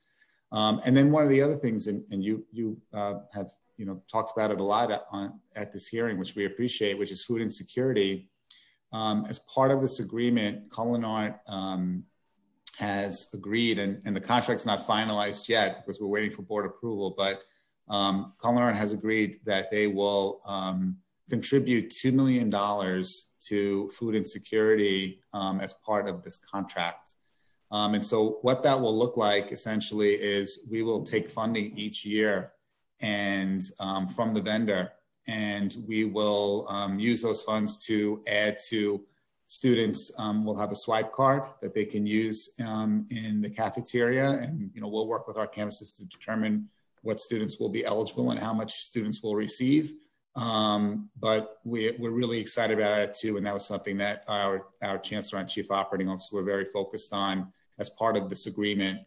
Would be having a component that would be dedicated to food insecurity. So we're really excited about it, and it was a really collaborative effort, and I want to thank our students too, who gave us some tremendous feedback as we went through this process.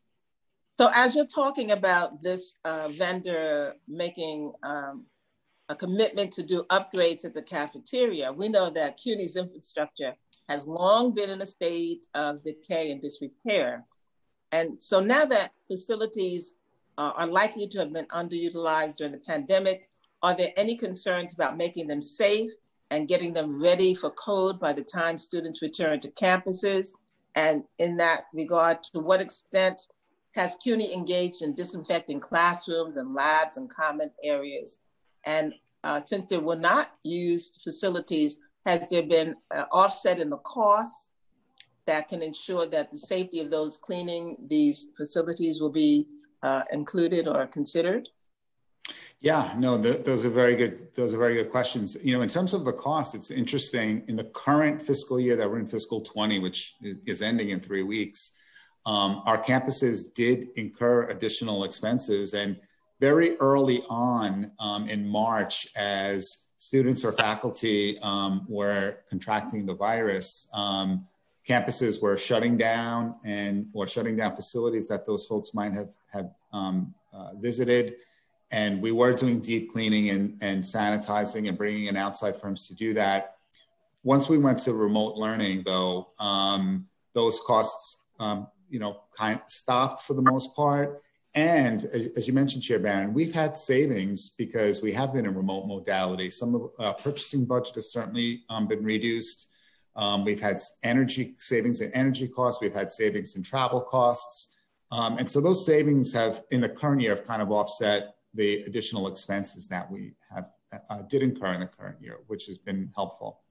But going forward, yes, we do have a coronavirus task force that is working on those issues and analyzing what the needs are in terms of the facilities when we do reopen, what social distancing might look like, what kind of equipment might be needed, whether it's plexiglass for offices that students visit a lot, what kind of personal protective equipment we need. As I mentioned in my testimony, we are, through our procurement office, trying to purchase as many PPEs as possible so that we have a stockpile when we do reopen for more traditional learning. So we are working on all those things, very much part of what we talk about every day. And the coronavirus task force is working with our campuses because campuses, again, vertical campuses versus campuses in more traditional modes are going to have different needs.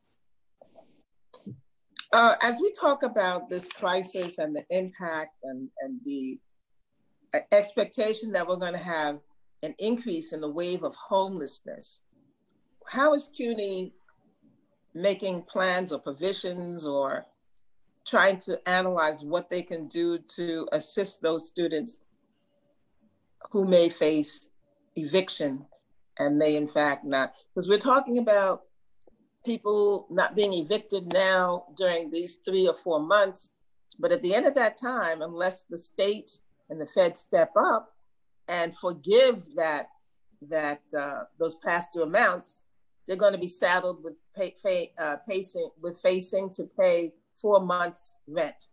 And then perhaps evictions will begin to be prominent.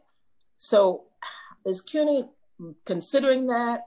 Is CUNY thinking about perhaps finding other locations that they might also use to house students who become homeless? What is CUNY doing in that regard? And are you continuing your program for those students in foster care what's the impact on that? Because that's another population of students with housing needs.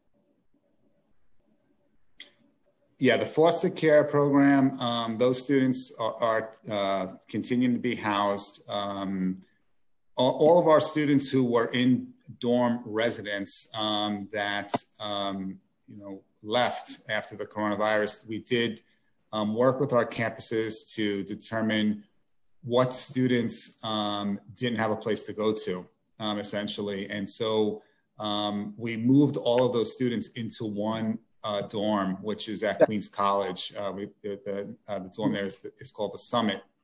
And I believe we have about 250 students there currently, because we know that there were some students who were living in our facilities that did not have a place to go to, or if they did, they couldn't get there because of the travel restrictions. And so we are housing about 250 students at Queens College currently.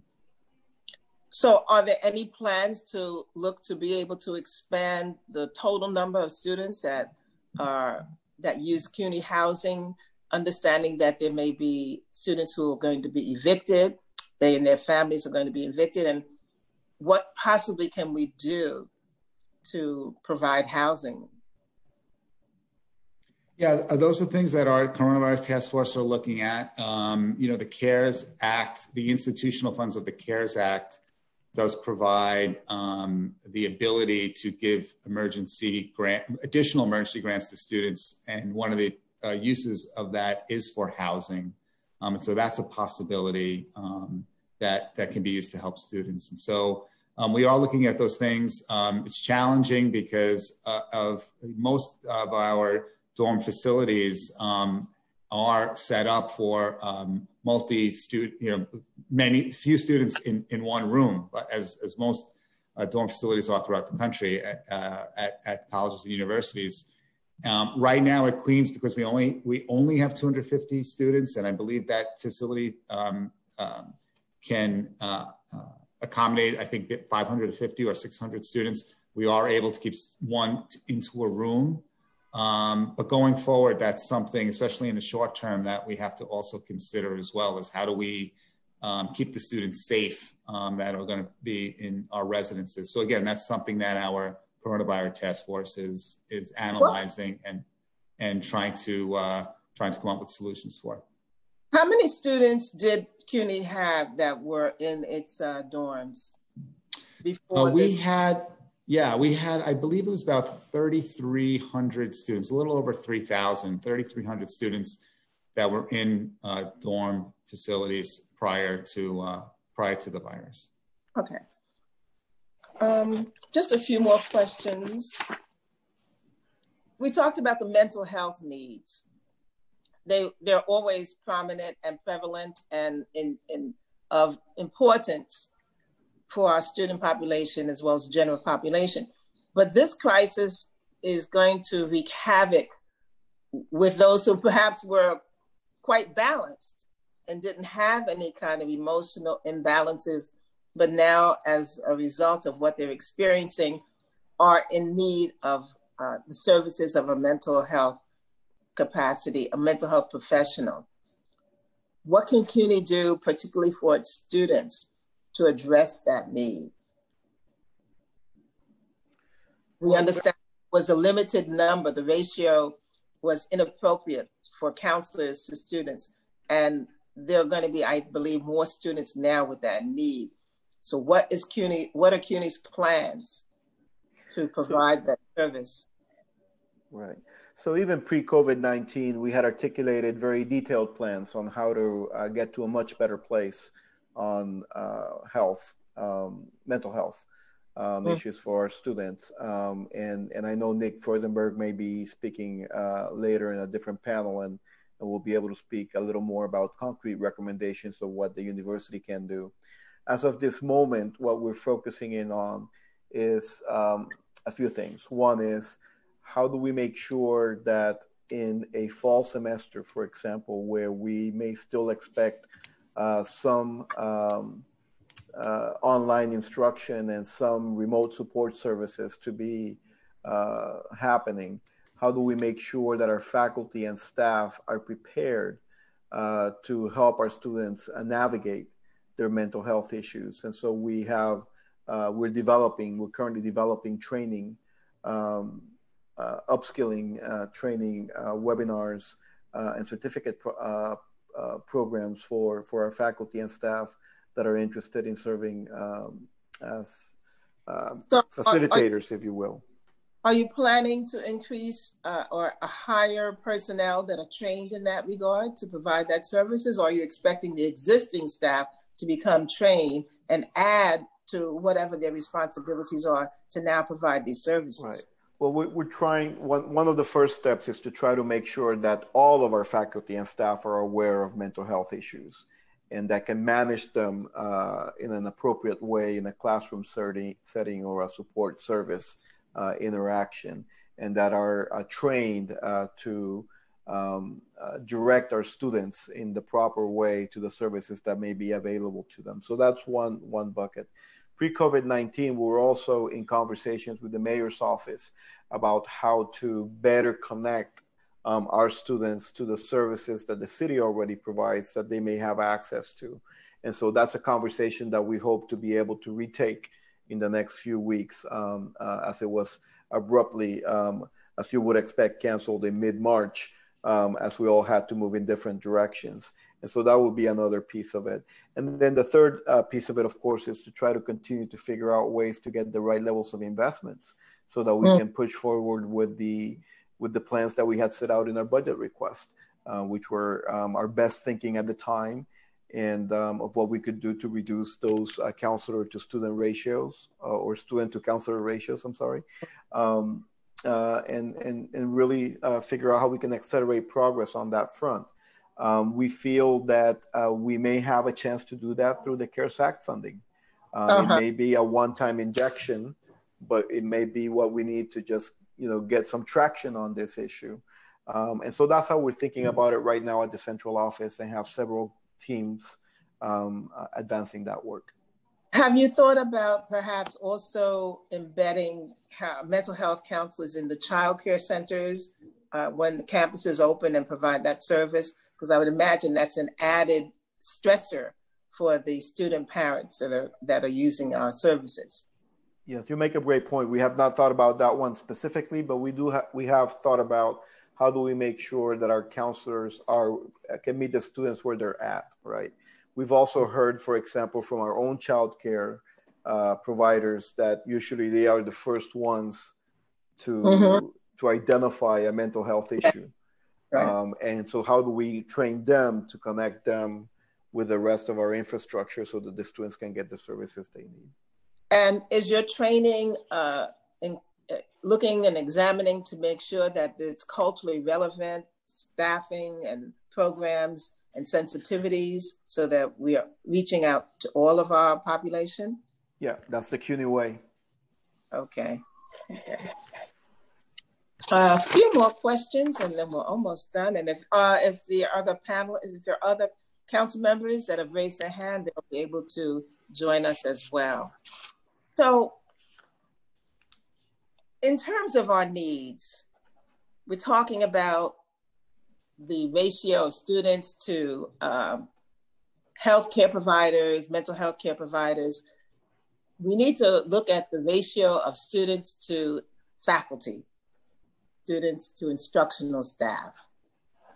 What are CUNY's plans to maintain the required adjunct faculty that will be able to provide the instruction and the interaction that's needed to make a wholesome educational program? We can have remote learning and we can have 500,000 students with one, but that's not achieving what we really want to have in terms of student instructor, student faculty interaction, student to student interaction. What are we doing to make sure that we maintain the educational goal of interacting with students, challenging students, having a dialogue, and an instructor, particularly we're talking about the adjuncts, because I'm hearing that they're getting layoff letters or that there's a timetable by the end of this month, by which they will be getting notices. So what are we doing to protect them? What are we doing to maintain them? What are we doing to make sure that students get that benefit? That's a really good question, and I'll talk on the academic side, and perhaps Matt would want to talk on the financial side. I think we're doing a lot of scenario planning. To your point, Chairwoman, our mission at the University of New York is to serve as a vehicle of upward mobility for the historically underserved students of this city. And that is a mission that I would say that we meet very well. In fact, I've been at many institutions across the country, and I have seldom, if ever, seen an institution that tracks as closely to meeting its mission as we do, routinely being ranked top in the country as a top engine of opportunity for social mobility of our students. And so that's something that when you're faced with dramatic stress and disruption, that you need to embrace your mission. And so as we look at what lies ahead and we do our scenario planning, we're trying to make sure that we organize our work and our resources in a way that will allow our students to get the courses they need when they need them, with the faculty and the learning conditions that will allow them to succeed, and that will allow them to not only advance in their degrees and graduate, but get a family sustaining wage and go on to graduate school and do great things. So that hasn't changed. But isn't in fact CUNY cutting back on its course offerings? Well, the situation is here, and that's where the financial piece comes in, right? So how do we do scenario planning to meet those goals, and what are the constraints around that? What are the constraints that guide your decision making and what you can do? And there's a lot of uncertainty, as you well know, as to not only what CUNY's budget will be, but what the city's budget will be and the state's budget will be. And so as we do the scenario planning, we're looking at ways that we can, if you will, have our cake and eat it too. And one of the reasons why no letters or very few letters of non-reappointment for adjuncts have gone out is because the university has decided in conversations with the PSC that we want to push out that date as far as possible, so we have as much good information about the budgets before we need to make those hard decisions. And so that's how we're approaching it. And hopefully we're doing it, I think, in as responsible a way as we can, given the times we're living. And I don't know, Matt, if you want to say a few more. Yeah, no, thank you. And what I'll add to that is, again, we're very grateful to our union partners at the Professional Staff Congress for agreeing to push that contractual date for notifying adjuncts, to give us more time and more certainty, hopefully, on our budget situation. And I also want to express gratitude to our union partners for the contract that we settled back in the fall. To Chair Barron's point, one of the really terrific components of that agreement was a paid office hour for every 3 credits taught by adjuncts, for, again, time on task with students, and also to compensate for the adjuncts for that work that they're doing. So again, we were pleased about that. But as Jose Luis said, the challenge here is, what is our budget condition going to be for next year? What is our public funding going to be? What's our enrollment levels going to look like? What are the other non-tax levy revenues that we generate? Are they going to be diminished because of the coronavirus, or because of a different modality that we might be in for the fall? So as Executive Vice Chancellor Cruz said, we're doing a ton of scenario planning right now at the university level and with our campuses, so that no matter what situation we find ourselves in with our budget situation, that we're ready and we're prepared. And so those analyses are taking place and have been for the last several weeks. And finally, through all of this that we're talking about, my longstanding concern is the lack of Black and Brown faculty, professors, vice presidents, and presidents in the CUNY system. And my concern again is, what are we going to do? I know we had a plan, but the plan was not generating the results that we were seeking.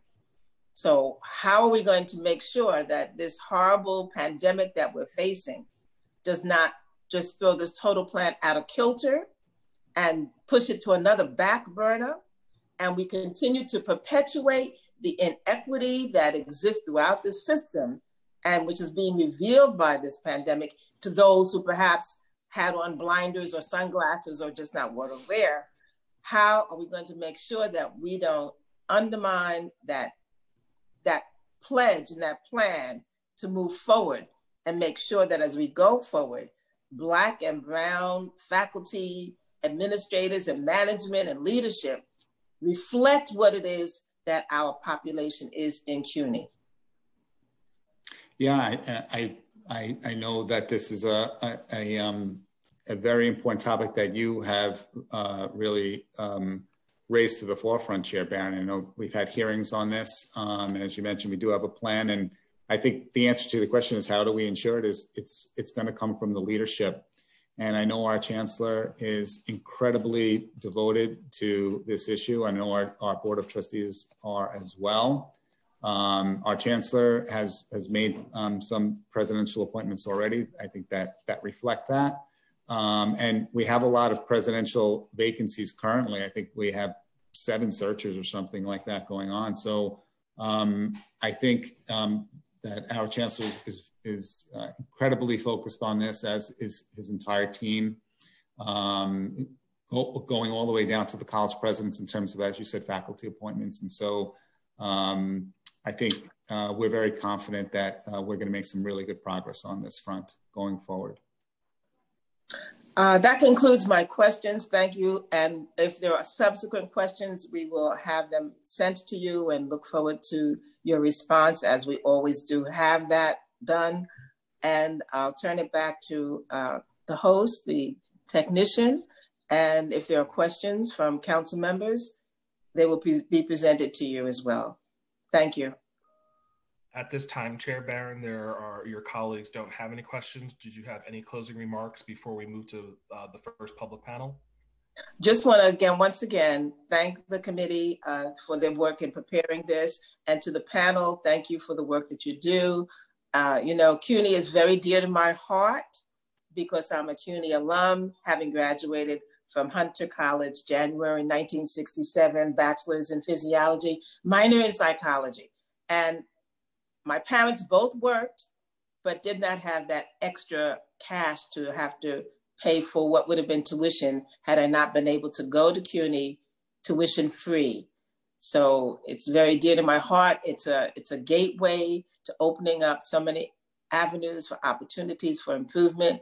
And we want to make sure that we continue to have as broad a path into CUNY as possible. We don't want to narrow the gates by increasing tuition and adding on fees and making it more restrictive for people who want to find ways to get ahead. And once again, in my opinion, compulsory education should be available for at least 2 years beyond post-secondary, beyond secondary school, to provide that opportunity. But thank you so much for your panel. Look forward to working with you and engaging you further. Thank you, Chair Barron. Now that we have concluded the administration's testimony, we will now turn to public testimony. Once more, I'd like to remind everyone that individuals will be called up in panels of 3 or 4. Council members who have questions for a particular panelist should use the raised hand function in Zoom. You will be called on after everyone on that panel has completed their testimony. For panelists, once your name is called, a member of our staff will unmute you, and the Sergeant at Arms will give you the go-ahead to begin after setting a timer. All testimony will be limited to 3 minutes. Please wait for the Sergeant to announce that you may begin before starting your testimony. The first panel in order of speaking will be Nassim Almtazer, Calvin Herman, and Gregory Reyes. And I apologize if I mispronounce any names. Nassim? Your time begins now.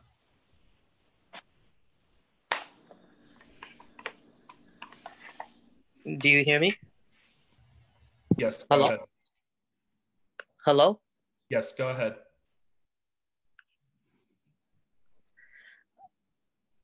Chairman Barron, my name is Naseem Ahmed-Tasser. I am a Yemeni American, first generation student, born and raised in Brooklyn, New York. Activist, college now alum, and a full-time student at Brooklyn College studying history and secondary education. During these times, I'm really trying to juggle this workload with online learning, simultaneously ensuring I am healthy. Life has been so hard for everyone, including my parents,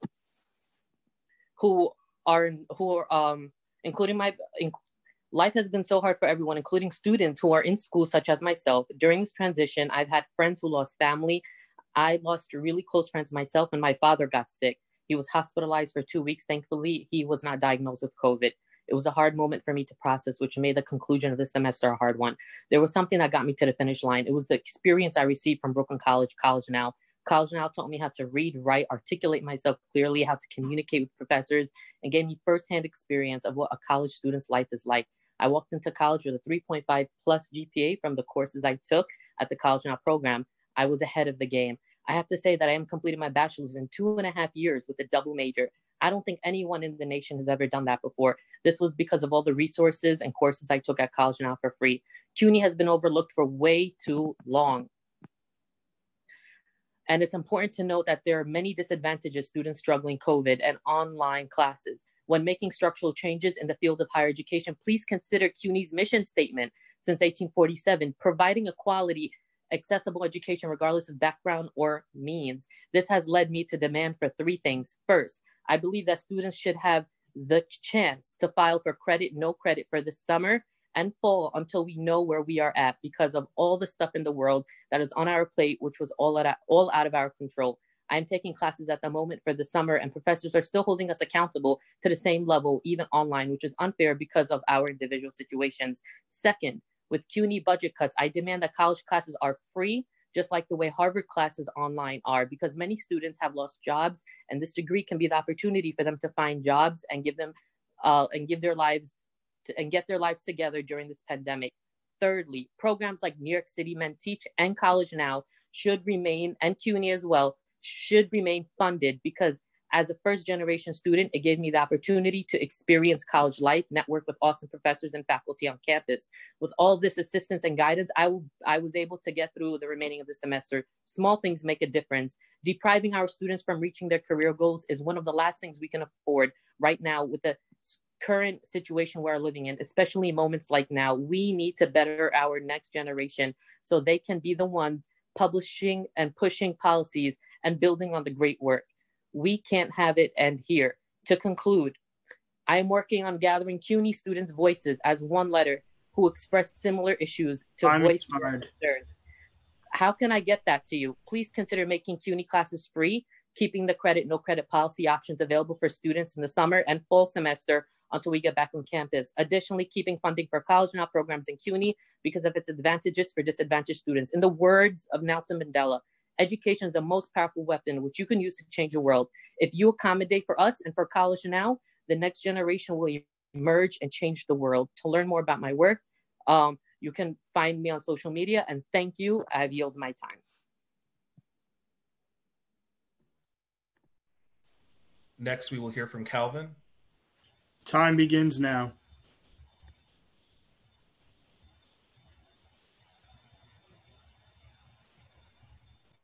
Good morning, Chair Barron and Committee on Higher Education. My name is Calvin Herman. I'm a first-generation student and an alum of College Now, as well as a biology graduate of Hunter College. I'm here to bring attention to the College Now program specifically, which allows New York City public high school students to take a college course in a CUNY campus.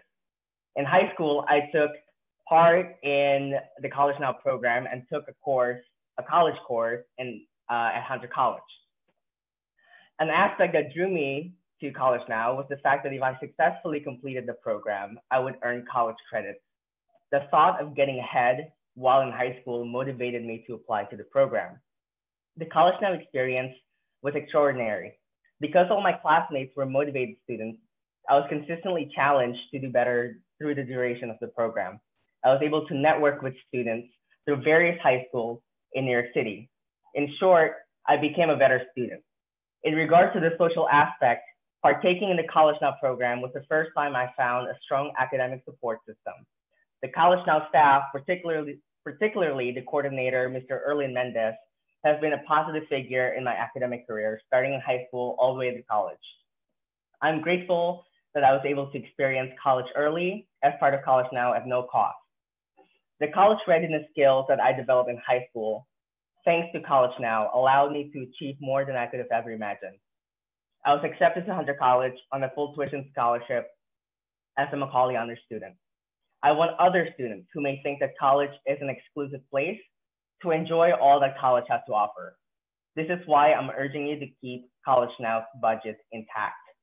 College Now has served 500,000 students since 2000, and it has been a critical nexus between CUNY and New York City public high schools. College Now is the paragon of CUNY's goal to providing high quality education for all New Yorkers, ensuring equal access and opportunity regardless of background or means, as well as the city's commitment to ensure that everyone has an equal chance in life. In the midst of the COVID-19 pandemic, it is ever important to preserve and expand funding for students of CUNY and younger students who depend on CUNY. Thank you very much for your time. Thank you. And next we will hear from Gregory. Time begins now.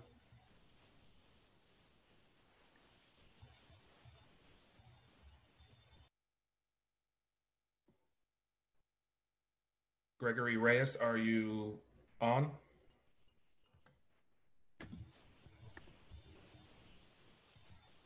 Thank you so much for muting me. Can you hear me? Yes, go ahead. Thank you so much for your time, everyone. I am Gregory Reyes, a Hispanic student from New York. At this moment, I have struggled both with COVID as a student and also as a working part-time. I have been affected because I have not been able to comply with the necessary technological needs. I have not been provided with an adequate equipment with tablets or the computers provided. They are not enough to complete my work. I am a digital designer and I work with video as well as photos. To be able to edit such things, we need like high capable computers, which at the moment are not available. I think this is a very high concern for somebody as me and anybody working in the field of digital designers, because we need this technology to actually work at all. I have also struggled with classes because of this. A lot of my classes also need this type of technology. I'm taking a coding class and I was unable to complete my classes because of this, leaving me with a bad grade. Besides that, I was also influenced by College Now to become better and actually go through this adversity and come out on top. I was able to get all A's besides the computer class that I was taking, and I was still able to try to contribute to my job in any way that I could, even with the laptops provided. I'm a Hispanic person who came from Dominican Republic not too long ago, and the opportunity that College Now gave me to be able to go to college as a first generation student was a really amazing one that I really cannot take back. They were able to allow me to network with millions of students across high schools and colleges. I was able to be accepted to Lehman College. I'm a student right now at Lehman College, attaining my bachelor's in digital computer information systems with graphic arts. I'm trying to get my bachelor's and hopefully make my family proud and make everybody around me proud. I want to be able to say I graduated, and if I could do it, you can do it, no matter what the circumstances are, even if you are underprivileged and even if you don't have the necessary requirements. College Now allowed me to actually have the abilities to compete with people at the high level of college and articulate myself in front of others.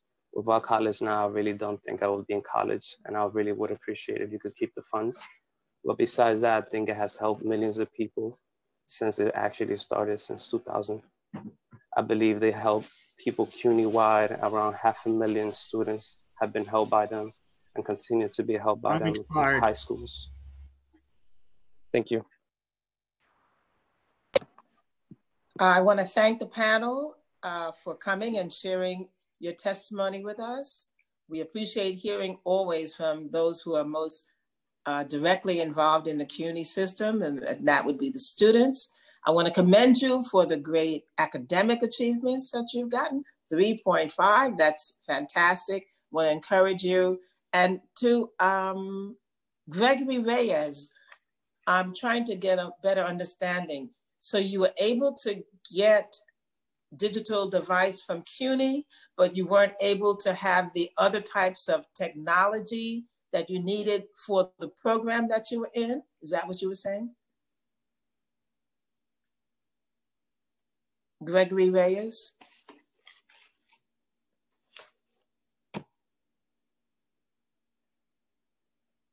Well, if he's hearing us, perhaps he can send us a note or send us a text so that we'll be able to get that answer. Thank you to the panel, and I'd like to Thank you. ask... Sorry to interrupt. Yes, that's exactly right. Okay, so you weren't able to access the higher level equipment that you needed for your program. Did that impact your continuing in the course for that semester? Yes, I am actually benefiting from the credit, no credit policy that is taking place at the moment, which is really helpful. Then because you weren't able to access that, they modified what the requirements were? Is that what you're saying? Yes, the computers were not at a high enough level to actually do any of the coding necessary for the course. Oh. So I spoke with the teacher and I told them I will be opting for the credit, no credit. Okay, great. Thank you so much. I want to thank the panel for their testimony, and you can call the next panel, please. Thank you, Chair Barron. Before I call the next panel, I'd like to remind you that all testimony will be limited to 3 minutes. Please wait for the sergeant to announce that you may begin before starting your testimony. The next panel will be Barbara Bowen, followed by Andrea Vasquez, followed by Yasim Edwards, followed by Catherine Rakowski. Ms. Bowen, you may begin your testimony after the Sergeant at Arms gives you the go-ahead. Your time begins now. Okay, thank you very much. Thank you, Chairperson Barron. It's very nice to see you and see you well. And thank you for holding this. We will have written testimony, but really my message today is that the reimagining of New York City that so many of us urgently are calling for and people in the streets are calling for needs to start with ending CUNY's institutional poverty. CUNY has been institutionally poor for too long. And in fact, if we were in this current political moment with so many of us calling for non-police solutions to the deep problems in our society, if we didn't have a City University of New York, people would be crying out to invent one. And in fact, we have this incredible resource, and yet it is in a constant state of poverty.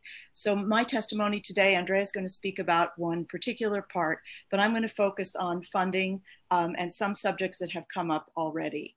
At this moment, it's distressing to hear any discussion of cuts for CUNY and of potential layoffs. I know we heard earlier about scenarios for layoffs, but in fact, some adjuncts have received notices of non-reappointment for the fall. Some continuing education teachers have also. Certain programs have been cut, and the chairs of different departments are being told to plan for 25 or 35% cuts in courses.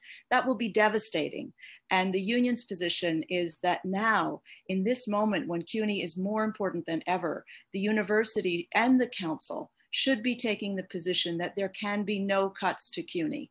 If there is going to be redirection of funding for New York City, and we hope there will be, some of that funding must go to CUNY.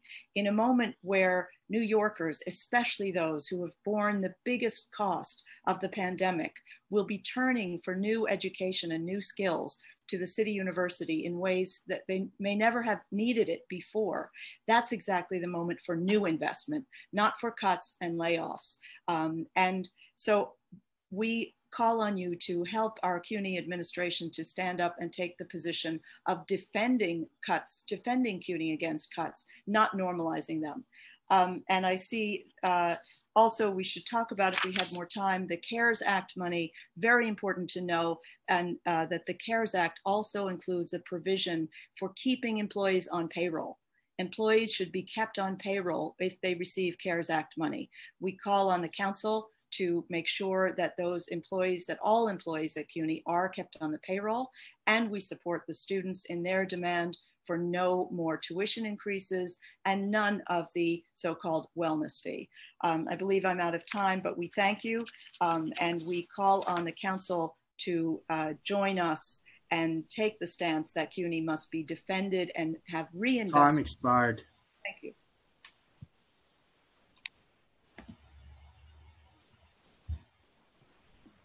The next panelists may begin. Andrea Vasquez. Thank you. Hi, my name is Andrea. Time begins now.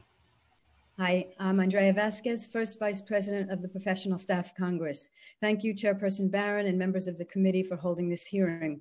As you know, in addition to representing the full-time and part-time faculty at CUNY, the PSC also represents approximately 7,000 professional staff, the most racially diverse sector of our membership. Professional staff are predominantly people of color, most are women. They and hundreds of CUNY librarians had a very different and frightening experience when teaching went remote in mid-March. CUNY gave very little guidance to colleges, and so presidents made individual decisions about who would be considered an essential worker. The PSC campaigned for many long weeks as colleges continued to call in professional staff and librarians traveling on public transportation. Now that we are discussing the return to work and the different phases of that return, these thousands of employees are fearful of the decisions CUNY will make and fearful for their lives and the health of their families, their communities, and the students they serve. We have lost far too many already. Our members feel that CUNY must do a better job of protecting the CUNY community in the months to come. Requiring staff to return prematurely or with inadequate protections will be yet another example of how the effects of the COVID-19 crisis fall more harshly on New Yorkers of color. The union has made 10 impact bargaining demands related to health and safety and the eventual reopening of CUNY facilities. The terms and conditions of the return to work must be the subject of collective bargaining. Oversight on the issues of returning to campus cannot wait until phase 4 or the end of the summer. Right now, there are many students in the sciences who, in order to graduate and move into jobs, must do their clinical work and research in labs on campus. Everyone wants our students to graduate and launch their careers, but it simply cannot be done at the expense of the college lab technician or faculty advisor. So I end by emphasizing two things. As a university, we must consider every member of the CUNY community and the CUNY workforce equally. We cannot allow anyone to enter our colleges unless we can provide them with the proper assurances and protections. And second, even after an agreed upon time to return to normal work is determined, if an employee feels that it would be too dangerous for them to return to work, either because of their own health risks or that of an elderly or compromised family member, they should be allowed to continue to work from home until a later date. It is the just thing to do, it is the responsible thing to do, it is the moral thing to do, and it will help us stay CUNY strong. Thank you. Thank you for your testimony. The next panelist is Yasim Edwards. Time begins now.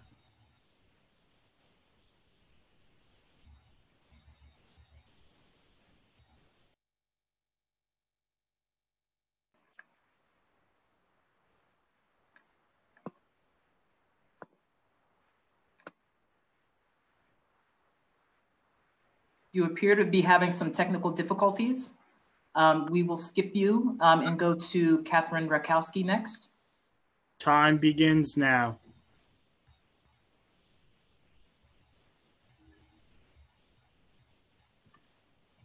Hello, my name is Catherine Rakowski, and I was born and raised and currently reside in Queens, New York City. I'm also a former New York City public school student and College Now alum. College Now not only gave me the opportunity in high school to earn college credits towards my bachelor degree, but also gave me the necessary skills to easily excel in the transition from high school to college. I know many of my fellow classmates who have also participated in the College Now program are also extremely grateful for the opportunity College Now gave them to be able to earn college credit while still in high school with no economic barriers. With the global pandemic we are currently experiencing with COVID-19 and consequential economic crisis, I was disturbed to hear that College Now's funding is at risk. With this economic crisis hitting the middle and lower classes harder than anyone else, New York City public school students need now more than ever equal and accessible programs for higher education. College Now is an essential program for our society and for the future of our diverse city. Programs like College Now, at the very least, should not have their budgets cut, but if anything, College Now programs should be invested in even more and expanded. If the city continues to invest more in police enforcement and less in education, it will be detrimental to the future of our city. Respectfully, Katie Rakowski, and I yield my time. Thank you. At this time, we'll circle back to Yasim Edwards. Time begins now. Hello, can you hear me? Yes? Okay. So my name is Yasmin Edwards, and I am an associate professor at Bronx Community College and a CUNY alum. As I observe the choices being made by the CUNY leadership in what they describe as balancing the college budgets, I wonder, where is the shared sacrifice? In a period of record unemployment, a global health crisis, and social upheaval not seen in 50 years, at Bronx Community College, the administration chose to cut 60% of college assistants, and adjuncts are being targeted for non-reappointment. Now, this follows the classic corporate code to target the most vulnerable for elimination. Bronx Community College is a public college. It's not a corporation, but our leadership has chosen to operate like the corporate leaders on Wall Street, whose greed and graft, in my humble opinion, is destroying our country. CUNY's choice to emulate the corporate style budgeting will yield the same results. While COVID-19 is decimating the lives of the poor and people of color on our campus, our administration's actions reveal a lack of compassion and abdication of responsibility for the lives of the lowest paid and most vulnerable members of the Bronx Community College community.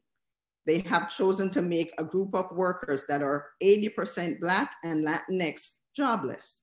They have chosen to make a group of workers that are 60% women jobless. And the harshest blow is that they have chosen to make a group of workers who have in their ranks many Bronx Community College graduates jobless. We have taught, we have nurtured these students, and now we're preparing to abandon them to a cruel fate. Now, amazingly, the highly paid CUNY leadership has managed to avoid making any of the sacrifices that they have imposed on the rest of the CUNY community in this time of crisis. So again, I ask, where is the shared sacrifice?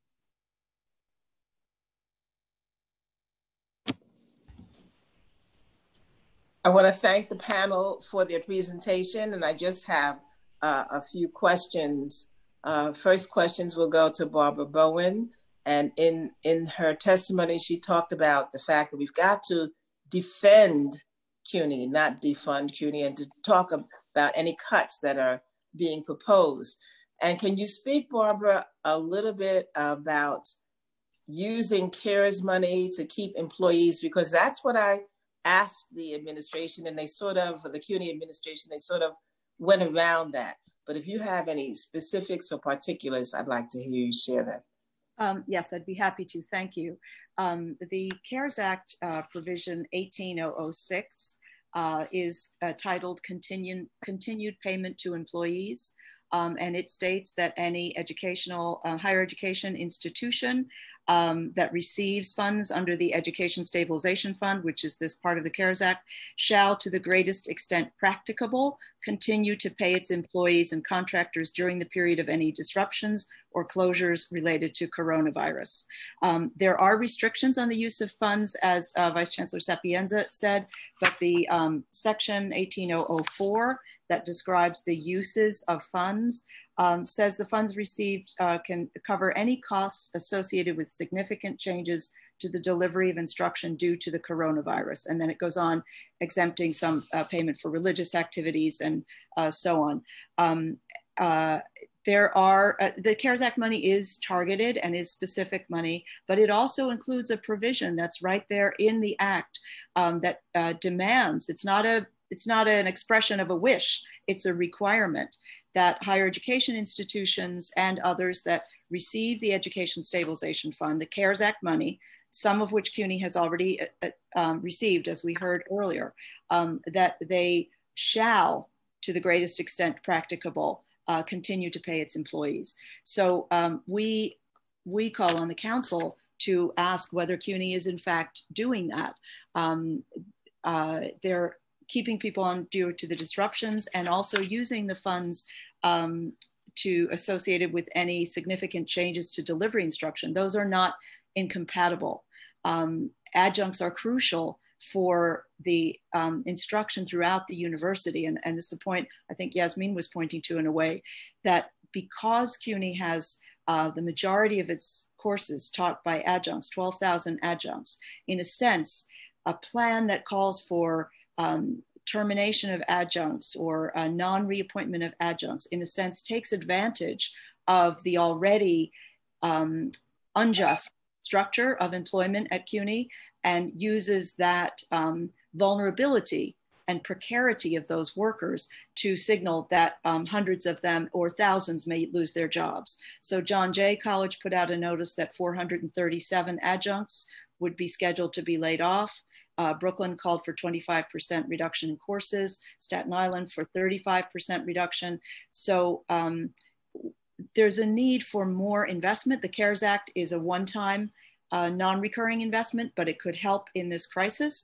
And also there's a need for the city finally to address the fact that the city's contribution to the four-year colleges has not increased even with the rate of inflation for 20 years.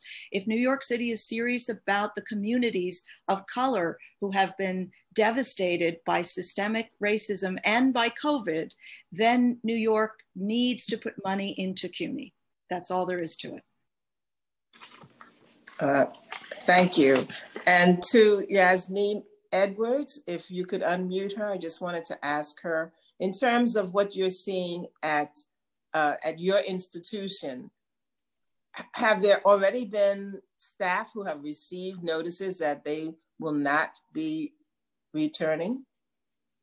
Yes, Councilwoman Barron. Yeah, we've recently been told that, and this was very distressing to the department chairs, because we were told that actually between 60 to 70% of college assistants would be let go.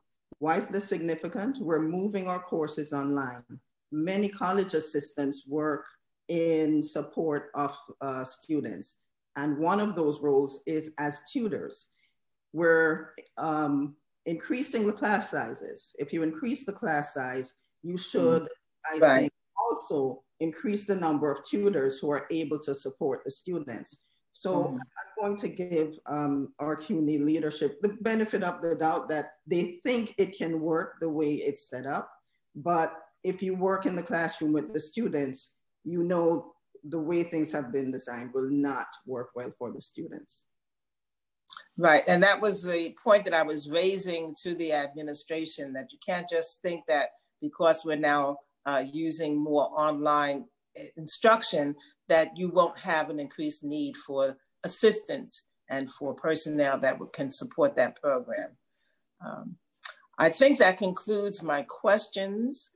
I'm glad that you came, and we are struggling and we're fighting, and we're continuing to raise our voices to say that CUNY has got to be the institution that we look to help get us through this pandemic and get back into what's going to be on the other side. So I thank you for your presentation. And Mr. Counsel, Mr. Senegal, if there are other panels. Yes, I will now announce the next panel. Zakia Fletcher, Zalima Blair, and Terrence Blackman, in that order. Zakia Fletcher, you may begin your testimony when the sergeant tells you it's okay to begin. Your time begins now. Hello, good afternoon. Thank you for having me. Councilwoman Barron. I just want to get right into it. My name is Sakia Fletcher. I am the SGA, the current SGA president of Medgar Evers College. I want to talk about a couple of things today, and that is the impact of COVID-19 on the Medgar Evers College students. I want to also talk about sound leadership at that institution, institutionalized racism, and also the funding of CUNY.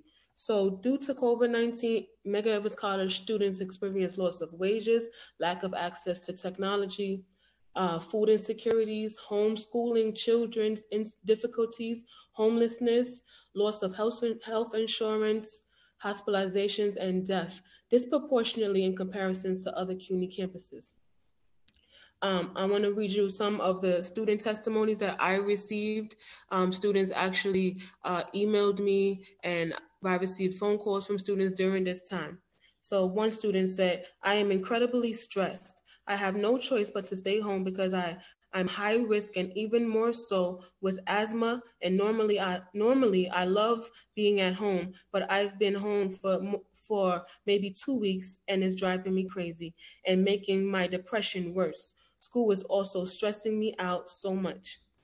I'll read one more, and this particular student is an international student, so she doesn't receive financial aid, and she reads, one student stated that COVID-19 pandemic was really affecting her emotionally, as she witnessed so many people losing her life from this deadly virus. She became depressed and anxious, and as her small island of Grenada was also highly affected by the coronavirus.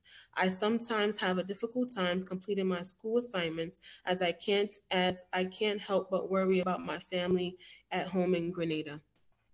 Our students was disproportionately affected by the virus because most of them are predominantly Black and also in the Brooklyn communities.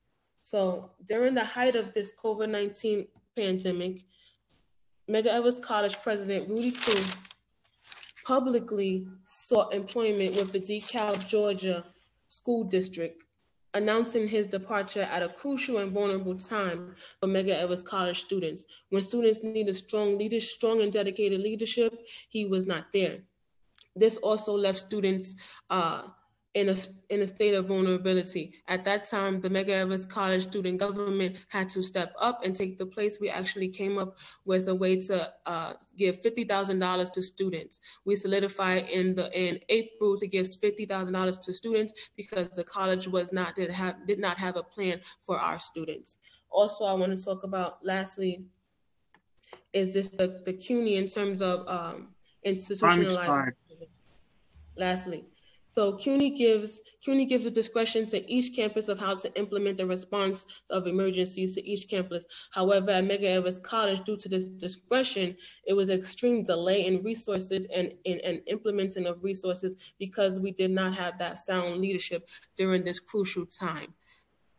Also, just in terms of equitable resources given to Medgar Evers College. Medgar Evers College for years has received inequitable resources across CUNY. In terms of dorms, we are the only senior college that does not have dormitory, but we have the highest population of homelessness.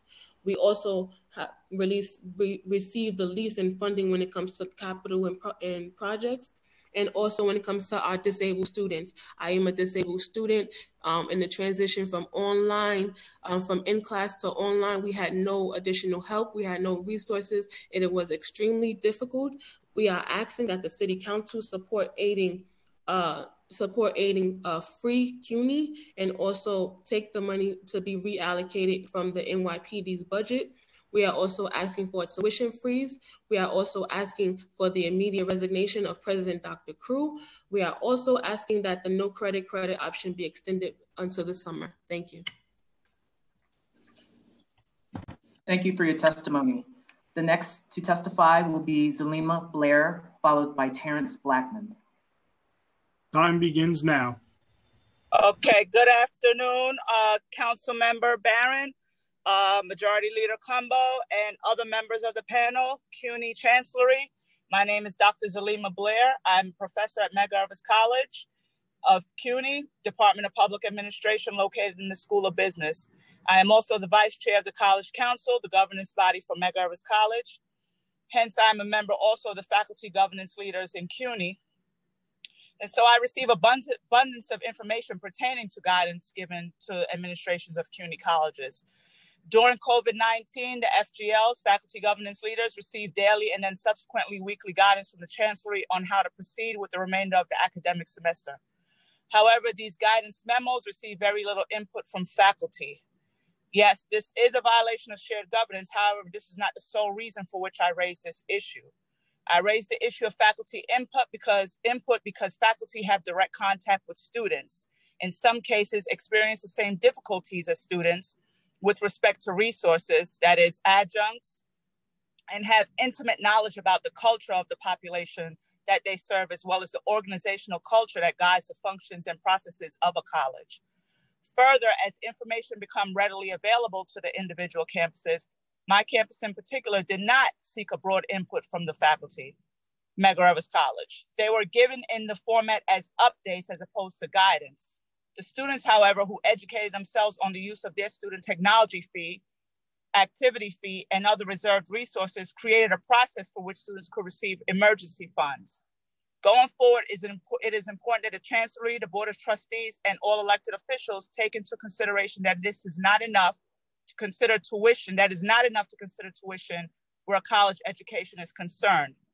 CUNY may be a community university, however, students still must have a place to live, food to eat, health insurance, textbooks, a computer, and Wi-Fi.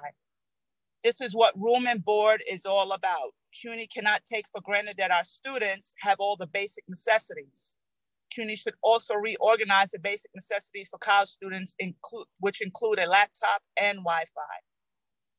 The board, in quote unquote room and board, includes how a student onboards into college. For onboarding to be equitable across all CUNY campuses, CUNY must review the demographics of their student population with respect to neighborhoods, zip codes, and the like. It is only then that they will be able to devise a universal plan that appears to be equitable. As a tenured full professor who was once an adjunct, it is important that we take into consideration that some adjuncts, given their salary, are worse off economically than some of our students, not to minimize the hardship that students suffer. For most, this is their only form of income. Thus, it is important that enough technological resources and professional development are available to assist with the process of teaching at home. Throughout this COVID-19 pandemic, our adjuncts were severely disadvantaged. However, their resources were not considered. Instead, they received a poor evaluation, albeit informal. This in turn would have serious implications for whether they were able to continue teaching at their respective campuses.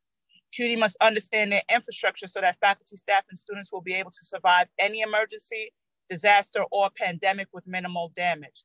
Some suggestions for improvement may include consultation with, at the very least, internal stakeholders, implementing more guidance around STF so that students have the requisite materials needed for onboarding and being a productive college students. STF should be used to improve the experience of teaching and learning as opposed to paying for salaries, the infrastructural needs that a college should have already paid for. Faculty are given greater resources. Adjuncts, who make up the majority of our teaching staff, are given a greater voice. That's what we're asking for. And in the plan and implementation of our academic infrastructure. Finally, we hope that CUNY would appoint an interim at Medgar Evers College who has the competency and the academic leadership and the existential and political skills to deal with both. It's not just political on one end and then the next president be academic on another end. They must be integrated, academic times community oriented, times politically inclined, times civic engagement. Thank you. Thank you. The next panelist will be Terrence Blackman. Your time begins now. Good afternoon, Chairperson Barron and members of the City Council on Higher Education Committee. It is with great humility that I speak to you this morning on the intersection of COVID-19 and the City University of New York. I am Terrence Blackman, Associate Professor of Mathematics, 25 years of service at Medgar Evers College, a founding faculty member of our mathematics program, the first Black chair of our mathematics department, and the first Black male to serve as Dean of our School of Science. Medgar Evers College is the only predominantly Black institution of higher education in New York State. Chancellor Matos Rodriguez has announced that President Rudolph Crew will serve a final year at Medgar Evers College and retire at the end of 2021 after the DeKalb School Board has rejected his appointment as school superintendent. In our COVID-impacted world, this decision puts Medgar Evers College at risk of being a failed higher education institution. Chancellor Matos's announcement demands the very serious attention of this committee. The coronavirus is killing Blacks and Latinos in New York City at twice the rate at which it's killing white New Yorkers. For clarity, the death rate per 100,000 for Blacks is 20, for whites it's 10. In Williamsburg, Crown Heights, Flatbush, Kensington, and East New York, the death rate exceeds 300 per 100,000. In East New York, the death rate is 60 times as much per 100,000. It is the highest in New York City. Medgar Evers College has a satellite campus in East New York, and its main campus is in Crown Heights. It ought to play a critical role in supporting the Central Brooklyn community as we reemerge from the shadow of COVID-19. However, our School of Science, Health, and Technology has thus far played no meaningful role in support of our community's fight against the coronavirus, and there is no plan for same. This lack of planning, this lack of meaningful engagement with the community is indicative of the failed leadership of the Crew Okereke leadership team. Given our historical mission and function, it is essential that we examine and understand the possibilities for Medgar Evers and the critical role that its leadership must play in shaping the institution and supporting the community that emerges post-COVID. It is evident, as has been said on the panel, that the main impact of the various scenarios will be on the persistence of our students. Our students and our faculty have struggled to adapt to online coursework. Medgar Evers College is an institution with a limited record of creating a compelling online experience. We have very few students in a fully online environment. We will be seriously hurt if our current students are dissatisfied with our digital offerings and decide to go elsewhere. The warning signs are flashing. As of 06/03/2020, there's an 18% decline in continuing student enrollment when compared to where we were in 2019. We have lost, over the course of the Crew administration, a total of 903 students. That amounts at $6,000 per student to a budget loss of $5,400,000. Our enrollment is trending down, and there is a lack of a clear and credible plan for this new academic year. Our mission to connect young people, particularly those from Central Brooklyn, to opportunities through scholarship, teaching, learning, community service. Our mission to honor the memory and the work of Medgar Wiley Evers cannot be accomplished under a Crew Okereke leadership team. This continued presence at this moment of the pandemic poses a grave risk for the college. It is time for this committee to seriously demand that we end the benign neglect of Medgar Evers College and appoint a competent and committed leadership now. June 2021 will be too late. Thank you. Thank you. Is that the completion of that panel? Thank you. I want to thank the panel for your presentation. And I just want to say that in terms of the leadership of any institution, that process is in fact determined by the chancellor and his search committee. It has been an issue that I have addressed for many years in talking about how the community needs to have not just input, but decision-making power in how presidents of universities are selected. It has increased over the last 5 years to have less and less community involvement, even in knowing who the candidates are and in making that final appointment and that final selection. So it's an issue about which I'm very much concerned to make sure that we have, in fact, leadership that reflects, respects, and inspires the population and the students and involves the leadership of faculty which I'm hearing is not very reflected in the administration there. So I'm very much concerned about that. I have expressed part of that concern, and I will be talking again with the chancellor about the situation there. Also concerned because it is an issue that has been brought by by Merle Evers as well. And certainly we want to respect the family and make sure that we're doing as much as we can to edify the university, named for one of our great civil rights activists, and he gave his life for what he believed in. So I do want to thank you for your testimony, and it's an issue that I will pursue further. Council can call the next panel. Thank you, Chair Barron. The next panel will be a panel of 5, speaking in this order: Nicholas Freudenberg, Drupad Mamoon, Sidoni Elwood, Alex Pence, and Michelle Markman. Mr. Freudenberg, you may begin when the Sergeant-at-Arms cues you. Your time begins now. Hi, I'm Nick Freudenberg. I'm a distinguished professor of public health at the City University of New York and a graduate of Hunter College. Thank you for having me here today. We completed a survey of 2,300 CUNY students in April 2020, supported by the Office of Academic Affairs, and that's what I'd like to talk about today, and a more detailed report will also be made available. Our key finding is that the COVID-19 pandemic has caused a significant amount of distress for CUNY students.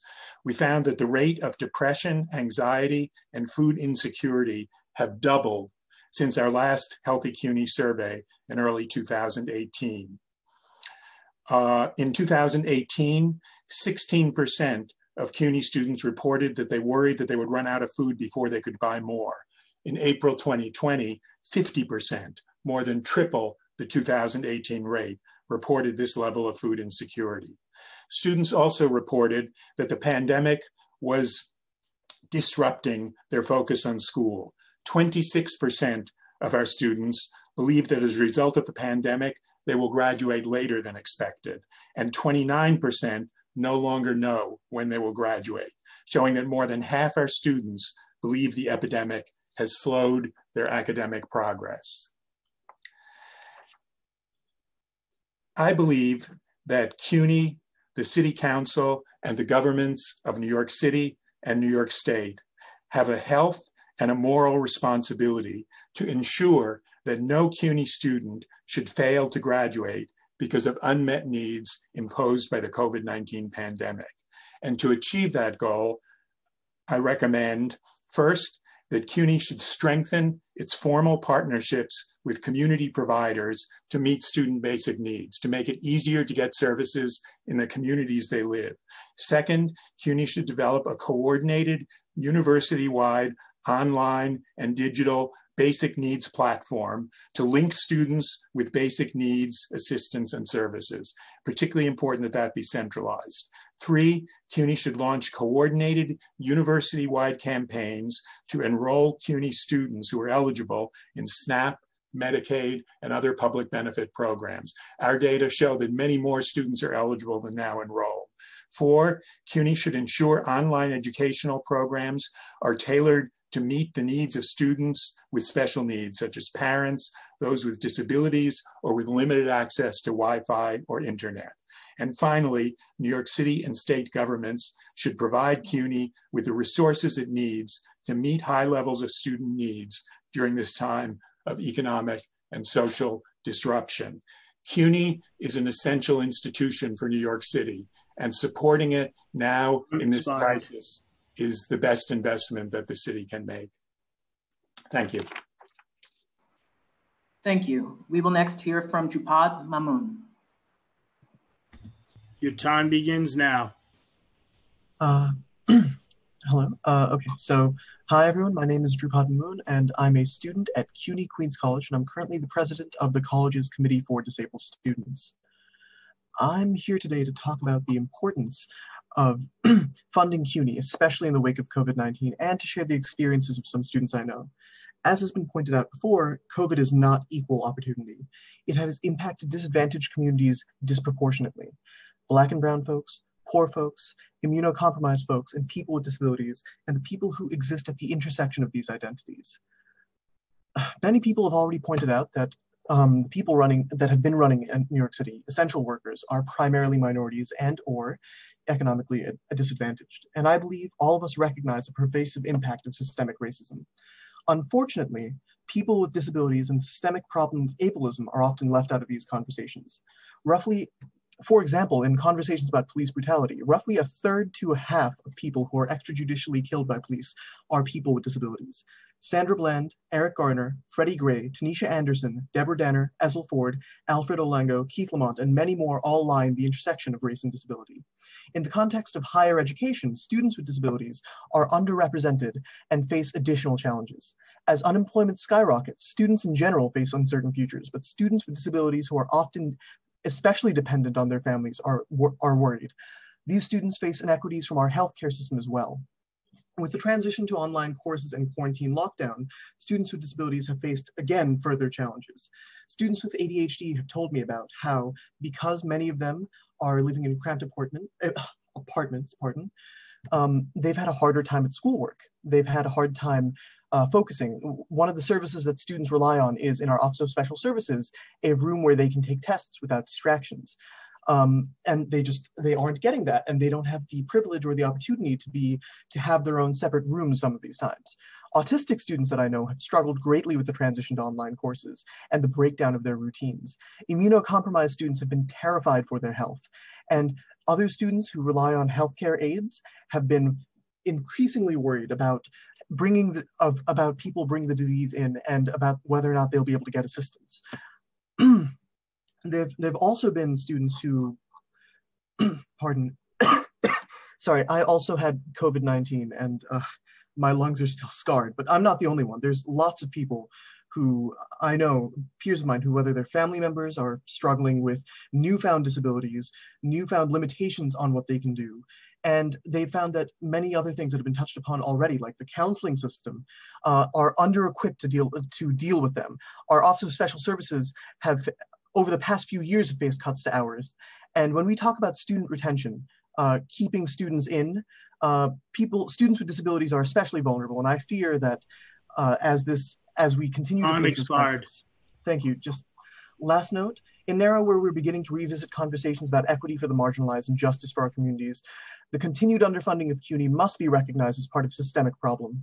Especially in the wake of COVID, CUNY is in dire need of further funding. If anyone can use more resources, more funding, less disinvestment, it would be the students that the CUNY serve. Thank you. Thank you. We will next hear from Sidoni Elwood. Time begins now.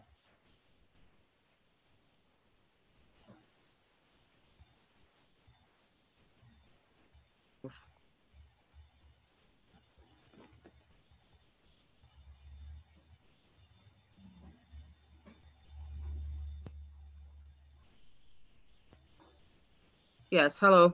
Good afternoon, everyone. For 10 years, I have helped students at Kingsborough Community College locate proper research resources, assess their academic writing needs, connect them to mental health services and our urban farm, encourage them to make long-lasting relationships with their professors, written recommendation letters, attended graduations, colored with their toddlers and hushed their newborns as they sleep as they sat exams, purchased meals out of my pocket, and so much more. It could take me a week to recall the many instances I went outside the parameters of my job description to assist a student on any given day in the last decade. Last year, I earned $29,000. Clearly, money is not my motive. My responsibility as an adjunct CLT in the Writing Center is to undergird the learning experiences and processes of Kingsborough students. I do all the good I can, whenever I can, however I can, as it is my goal to make a tangible difference in our students' lives. During this spring semester, I was told after a decade of dedication and excellence, I would no longer have a job due to budget cuts and low enrollment. I received a reappointment letter with an allocation of 0 hours. Before I could process the loss of income and health insurance, the first thing that brought tears to my eyes was the question of what about the students? Who's going to support them now? I then thought about the writing fellows I work with each year, guiding them through the complexities of CUNY and pairing them with students, providing them with experiences that serves as the foundation of their teaching philosophy. The work I do for the Writing Center changes lives. It changes CUNY and our broader community for the better. But bleeding must stop and redundancies must be eliminated. How can student retention at a community college be redundant? Never mind that we have deans whose responsibilities overlap and no one's considering eliminating their six-figure salaries. We who work diligently to make CUNY truly work for the city, for the least of these are the ones who must go. Our $29,000 to $56,000 a year is the greatest strain on the university? I don't think so. If we're here for students and if we believe that education is the great equalizer, why are we ripping their support system to shreds? Why must anyone who spent a decade of their life working to enhance student and faculty development be discarded like a filthy rag?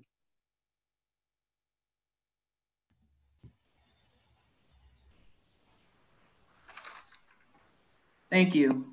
We will next hear from Alex Pence. Time begins now. All right, good afternoon. My name is Alex Pence. I'm a continuing education teacher of English for speakers of other languages at LaGuardia Community College.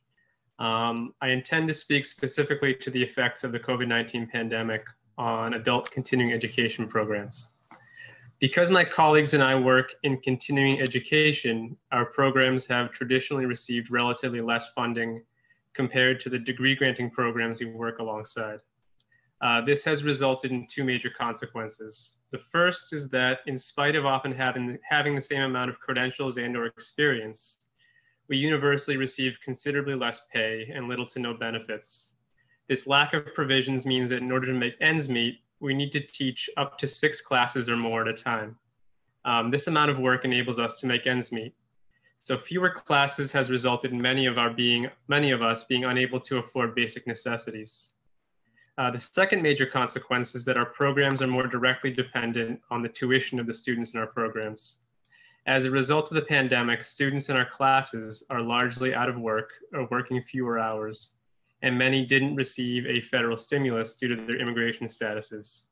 Thus, the majority have been unable to afford classes or make the transition to remote learning for lack of technological access. Enrollment is extremely low across continuing education programs and across, it sounds like, every program, meaning that our programs have been severely downsized or shuttered altogether, as has been happening during the COVID-19 pandemic to programs across the city, such as the historic ELI program at Queens College. The largely low-income and immigrant students in continuing education programs have historically been underserved due to a gross lack of funding distribution, which in itself is unjust. However, this low funding has gone towards pushing their instructors who have made it their professional purpose to help members of our communities access the opportunities that socioeconomic and racial equity ostensibly provides them into financially desperate and precarious situations. The majority of my colleagues are uninsured and juggling 2 or more jobs, many of which have all but vanished in the last few months. In addition to the deserving causes and other testimonies you'll hear and have heard today, such as the gutting of CUNY ASAP, increased funding from the city would mean that continuing education programs would be able to lower the rate of tuition in continuing ed programs to offset the financial difficulties of the students in our classes, who are the immigrants that define and form the lifeblood of our city. This would then have the effect of keeping our programs open, and it would provide employment to teachers like myself. Your decision to help these programs and communities continue to survive these difficult times is paramount. Thank you for your time.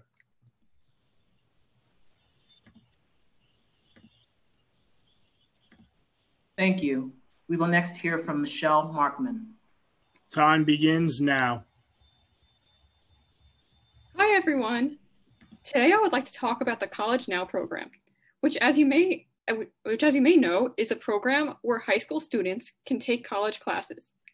Having been a student in the program, and now as a mentor, I've witnessed how much of an impact the program has had on so many students' lives, such as economically disadvantaged students and first-generation college students.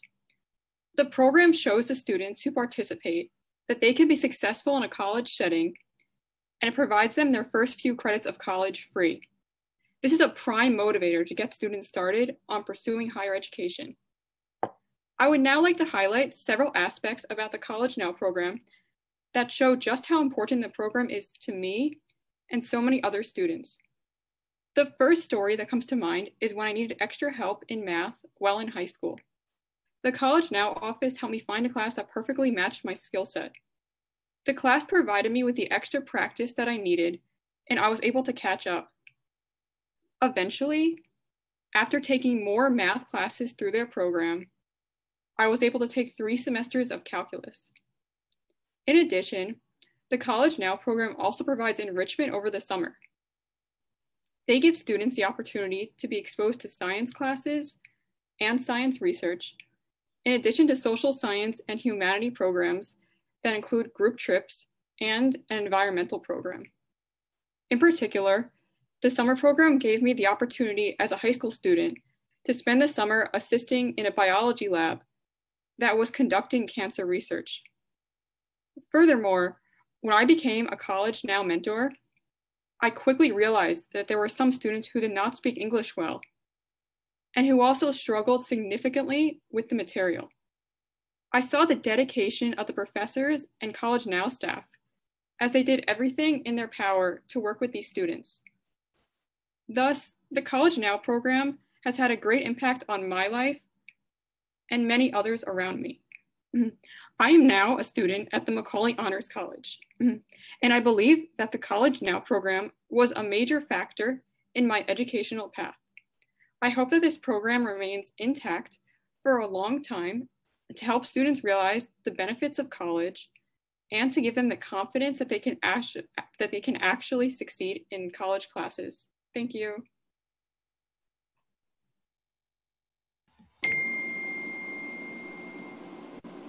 Does that conclude this panel? If so, please call the next panel forward. Thank you, Chair Barron. The next panel will be, in the order of speaking, Nathan Schrader, Jeanette Batiz, Monica Courtney, and Sylvia Gonzalez. Mr. Schrader, you may begin after the sergeant cues you. You may begin now. Thank you, Council Chair. Thank you, everybody, and I appreciate your attention. I'm not going to take up too much time, and I think that a lot of what I have to say is has already been said by a number of members of the panel. I'm an adjunct lecturer at LaGuardia Community College and Hunter College, and like a lot of my part-time working colleagues, we are some of the hardest hit by the COVID pandemic and the economic, healthcare, and job security effects caused by it. Many of us lack the technology, healthcare coverage, and job security if we get sick with the disease. And following the announcement of the movement to remote learning, which was, by the way, announced on Twitter, we are kind of the face of the university to our students. Funding part-time workers is crucial to the future of public education, to CUNY, and to our students, because, as has been said before by the panelists, adjuncts make up the bulk of the workforce at CUNY, and the proposed cuts of up to 1/3 of classes in the face of increased enrollment is only going to hurt us part-time workers. Let's see. I, like many of my colleagues, have received a non-reappointment letter, which was said to be an accident on the part of Human Resources, but only increases our feeling of insecurity in our jobs.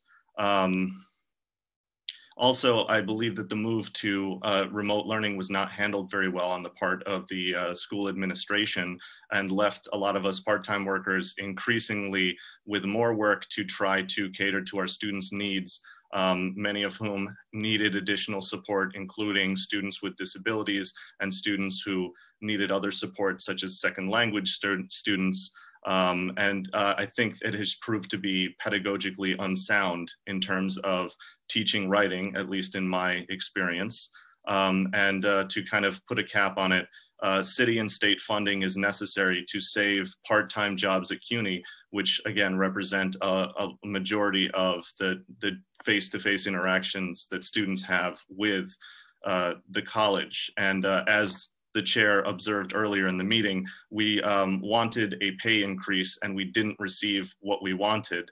And now I just want CUNY to kind of hold up their end of the bargain by preserving part-time jobs and ensuring security for the next semester and into the future for the sake of part-time workers, as well as for our students who depend on us. Thank you very much. Thank you. The next panelist will be Jeanette Baptiste. Your time may begin now.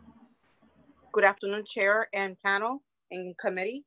I am Jeanette Baptiste, working in Bronx Community College in the Biological Science and Medical Lab Technology program, the Division of Microbiology, including our nurses. I'm the tech that set up all the organisms for our students, including setups and preparation, medias and solutions, etc. I'm the vice chapter of the CLT across campus in CUNY, and our goal is to support education. CLT supports educational research, physics, biological science, graphic, performing arts, computer science, electronic media, and name a few. I only name a few. But they, through cross-campus and diverse jobs in different departments, we are the workforce behind CUNY Science and Technology. About 500 of us are underpaid adjunct CLTs who are at significant risk of jobless due to potential city and state budget. CLT at CUNY were affected with the coronavirus. Sorry about that.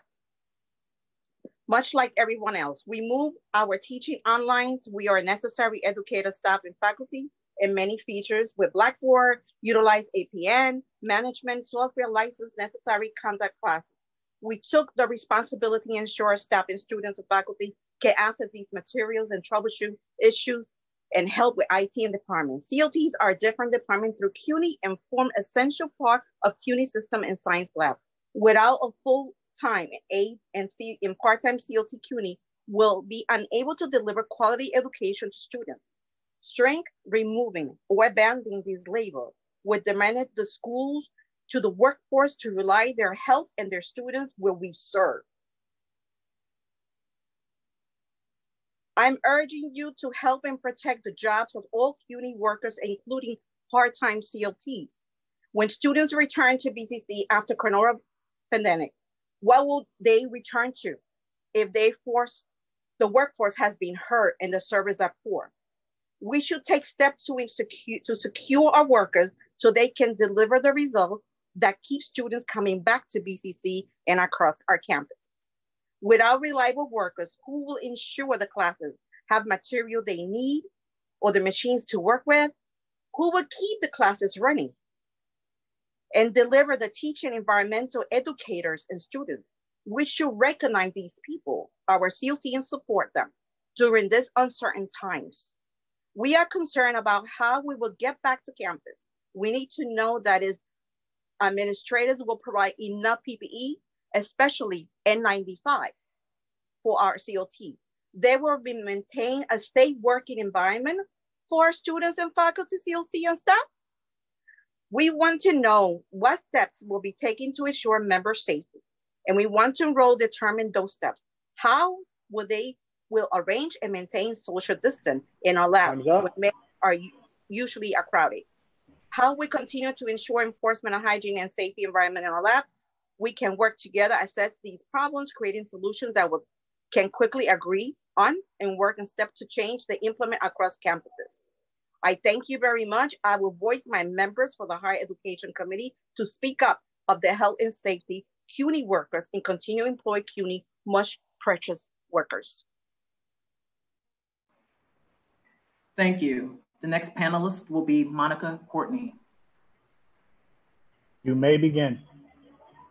Good afternoon, Chairperson Barron and members of the Higher Education Committee. My name is Monica Courtney, and I've been an adjunct lecturer in the English Language Center at LaGuardia Community College in Queens for the past 41 years. If you've had to learn English as an adult or have experienced the disequilibrating process of adapting to life in a different country, not as a tourist, not in a resort, but as a hardworking adult living in a place like Queens, working in one of the service industries, saving money to study English, and eventually get a college degree, you may understand who my students are. This is the face of a typical ESL student that I've been fortunate enough to teach. The English Language Center at LaGuardia was founded in 1971 and has grown to become the largest ESL program on the East Coast and the second largest ESL program in the United States, with over 80 countries represented by our students. And our students are as diverse as Queens. As instructors, we witness transformation due to their learning language on a regular basis. We see fear give way to confidence, reticence to critical thinking, insular notions about the world and others to openness, compassion, and reflection. It's pure joy. Instructors in the English Language Center are highly experienced, all with advanced degrees, and are as passionate about teaching as I am. On behalf of our students and the approximately 60 instructors in the English Language Center, all of whom are adjuncts or continuing ed teachers, I'm asking for your help and your intervention. The current pandemic has dealt a gut-wrenching blow to our ESL students. Many have no families in the United States, and even more have been unemployed since New York City shut down 13 weeks ago. The English Language Center at LaGuardia is a self-funded tuition-based program. In better times, it's been described as a cash cow for the college. Now enrollment has dropped to 20% of what it usually is. And as one of my students said, Monica, if it's a choice between buying food and paying tuition, I gotta pay for food. Of the almost $13 million in federal stimulus funds allotted to LaGuardia Community College, the English Language Center will receive nothing, ostensibly because of its designation as a continuing education program. This is a travesty. How can a community college supposedly dedicated to serving the hardworking students who aspire to do more shut its doors in the face of their desire for growth and opportunity? TELC has survived innumerable political and economic crises, and while I'm hoping that history will repeat itself, this time we need help. Students who can't attend classes flounder. We will lose our jobs, our health insurance, and the knowledge of contributing to a greater good. Please help get funding for TELC. We're a much better world when we support each other's strengths. All right. Thank you. The next panelist will be Sylvia Gonzalez. You may begin. Good afternoon, everyone. I am Sylvia Gonzalez, an adjunct lecturer at the English Language Center at LaGuardia Community College. I've been teaching there for the past 25 years. In this testimony, I would like to give you a brief history of what TELC is and what it has meant for the immigrant community and foreign students we serve in one of the most diverse boroughs of in the country. English language classes were first offered at LaGuardia Community College in the fall of 1971 in the school's first year of existence. Dean Ann Marcus brought a small group of ESL teachers to the new college and had Dr. Don Byard of Queens College come to do formal observations. In 1972, Dr. Byard, who was hired full-time at LaGuardia and later became its first full professor, set up the English Language Center, which comprised credit and non-credit courses for students needing intensive work in college writing. Other skills were offered to support writing. At this time, there was simply no distinction, salary or otherwise, between teachers hired to teach credit and non-credit courses. Dr. Byard wanted experienced people with a master's degree in ESL, and he got them. LaGuardia had a great location, poised just outside Manhattan, yet in the most ethnically diverse borough of this world city. Students were the very best, immigrants and children of immigrants, eager to realize the American dream and ready to work hard to master English. With the approval of the college president, Joseph Schenker, and Dean Marcus, Dr. Byard assembled a TELC administration of ESL professionals already well established elsewhere. Gloria Gallengein, Larry Anger, Alice Osman, Mary Hines, and others. They came to LaGuardia because of a lifetime commitment to this student population and because the college and Dr. Byard offer a chance to build the biggest and best ESL program in the East, which at the 1979 New York TESOL Convention received an award for excellence usually reserved for individuals. The credit part of the program, fully realized in 1974 by Gloria Gallengein and Mary Hines, was originally part of the reading department, but was moved to continuing education in 1976. It was felt that full-time ESL professionals would add weight to continuing ed and benefit the highly diverse student population as well. Professor Gallengein succeeded Dr. Byard as head of the English Language Center in 1979 and remained in that position until her retirement in 1990. At peak, there were 4 levels of credit, ESL, originally called FESL, Freshman English as a Second Language, and 12 levels of non-credit ESL in 5 different programs tailored to accommodate the schedules of busy working people, as well as more available foreign students. The program was known as the best program at the best price. The non-credit students pulled out their checks, cash, and money orders and lined up all the way to elevators on registration day. The program has been able to maintain a substantial enrollment in the day intensive program throughout the decades prior to this COVID-19 crisis. This was due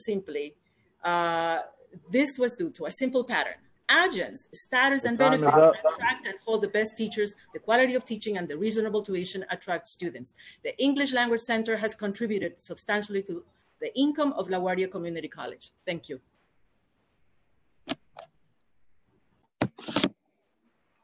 Thank you. Before I announce the next panel, are there any council members' questions? If so, please use the Zoom raise hand function. I want to thank this panel for their presentation, and I understand and appreciate and support all the work that adjuncts do.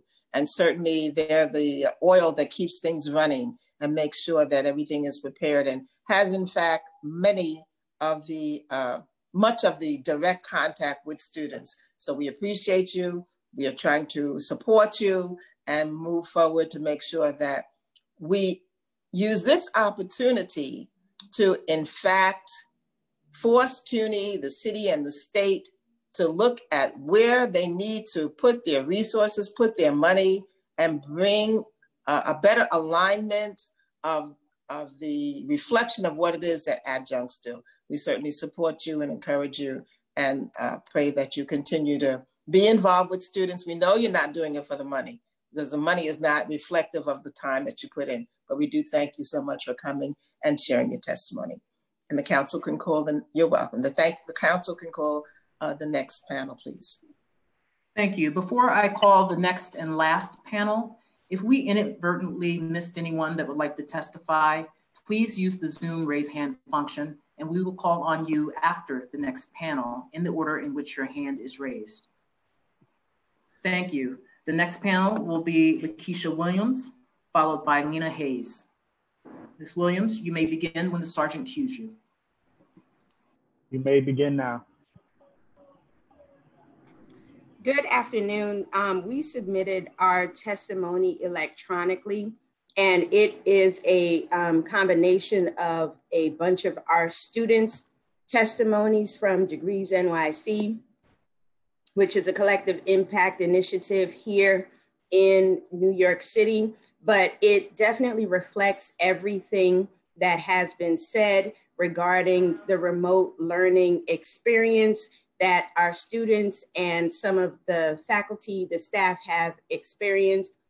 And then we also have a list of recommendations that we have attached to the bottom. But students, as we said in our submitted testimony, students are calling for more mental health support, more basic needs support, tuition breaks, remote teaching, help for professors and for staff, also better equipment, and also meaningful work and assignments and not just busy work. But also they would like office hours from their professors, and they would also like to make sure that the university is listening to what they are saying. A lot of our students have had COVID experiences directly. They've had family members pass, and they've also had the experience of having to take care of siblings who are also experiencing remote learning from at the elementary or the K-12 level. So the stress levels are very high.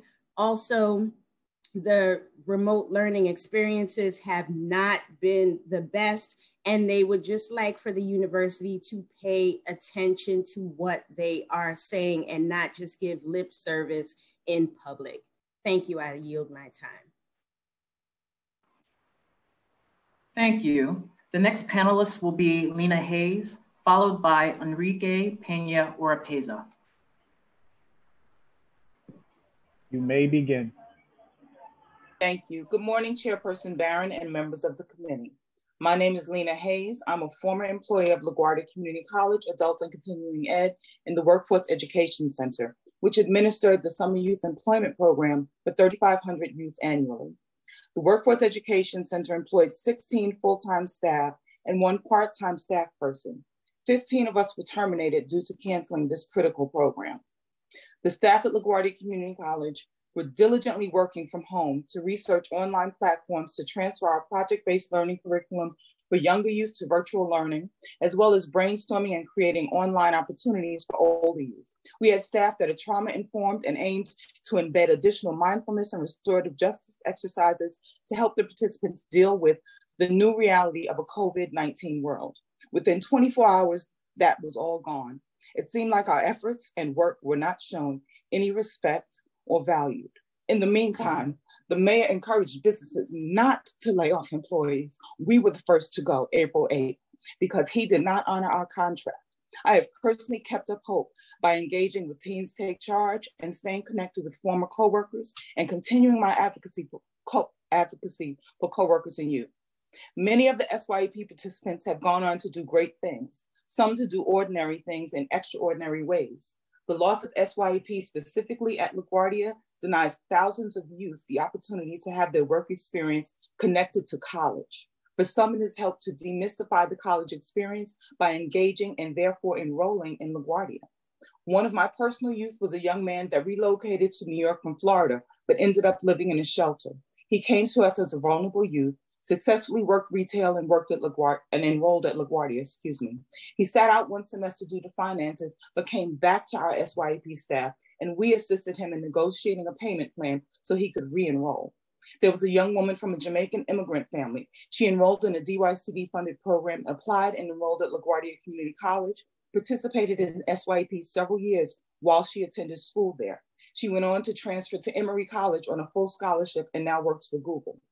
And finally, the value of SYEP at LaGuardia is ultimately shown by a young man that is currently an EMT. He worked through SYEP from age 14 to 21. He was referred and accepted at LaGuardia's EMT program and graduated last August. Working in SYEP put him in a position to possibly save lives. COVID-19 has stolen enough from our city. Please don't let it steal this summer's employment and learning opportunities from the youth. Support the reinstatement of SYEP funding this summer so that we can ensure the continued employment opportunities and support for New York City youth and families at LaGuardia. For many, this is the first work experience and a chance to assist their families financially. Now more than ever, these opportunities are needed to keep youth engaged, prevent isolation, loneliness, further trauma, and possible unwanted interactions with law enforcement. If the Department of Education can turn on a dime and create online education, surely we can demand the Department of Youth and Community Development to support provider agencies like LaGuardia Community College to do the same with project-based learning and online employment training embedded with mental health. Thank you. Thank you. And the last panelist for today will be Enrique Peña Oropeza. You may begin. All right. Just want to start by saying, Chairwoman Barron, I heard you had COVID, so seeing you today makes me really happy. Good morning, good afternoon, everyone. My name is Enrique Peña Oropesa. I'm a student at Queens College, triple major in political science, urban studies, and Latin American studies.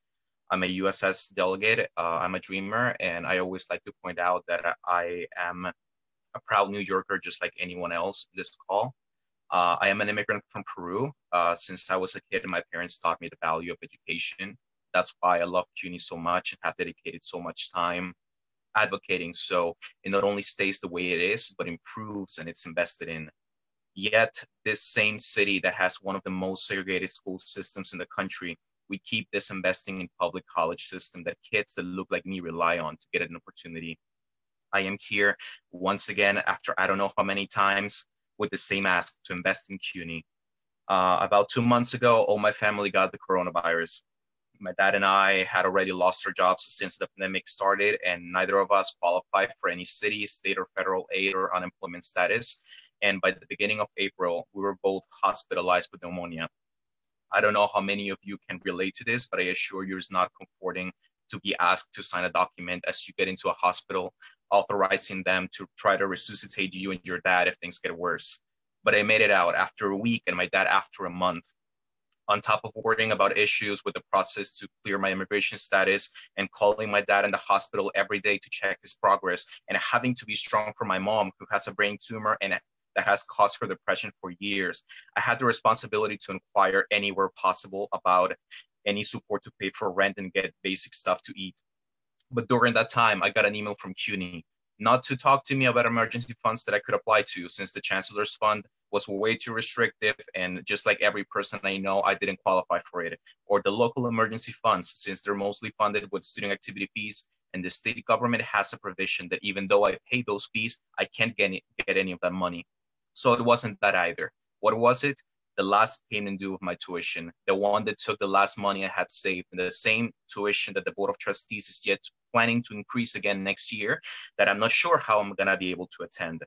This is no way to live. I have friends that are fighting administration today at Queens College that are being evicted from the dorms in the middle of a pandemic for not being able to make ends meet. I have friends teaching in many CUNY campuses that are amazing in their classes that either already got a non-reappointment letter or are expecting one soon, because CUNY still considers actions as expendable and plans to leave them with no job security. And in most cases, as they won't be teaching, they lose their health insurance, also in the middle of a pandemic. Actions are the heart of CUNY and should be protected. Having those professors not reappointed also means that I will lose some of my classes I enrolled in the fall. Yet another barrier for me and any other student that won't graduate on time because we can't find the classes we need to fulfill requirements. I am here today because I have the responsibility to do so. I can no longer stand when the crisis hits. The first cuts are on education, while the NYPD, the same law enforcement that criminalizes my peers and I, gets the special treatment and a budget that is bigger than the entire budget of the city of Houston, the fourth biggest city in the country. CUNY, my American dream, is being gutted in front of our eyes, and I ask you to do something about it before it's too late. It's time to fund CUNY, not the police, invest in education, not our criminalization, and to my adjunct comrades, I stand in solidarity with you, and Black Lives Matter. Thank you so much. I want to thank this panel for their presentation, and yes, we are fighting for restoration of so many of the programs. You mentioned SYEP, that's a part of what we're fighting for as well. And again, I want to say we don't want to pit one program against the other. What we're saying is that there are other areas that where we can look to find how we can make cuts that don't have direct impact on the programs that our students need. And as has been said, this COVID virus is not gone. It's not over. I've done some reading about previous pandemics, and traditionally there's a resurgence, a reemergence when the fall comes. I think that all of the issues that you have raised are pertinent and need to be a part of the consideration of making a responsive plan to what it is. I don't think we can think that, okay, it's going to go away and we're going to start and we're going to pick up where we left off. That's not going to be the case, I don't think.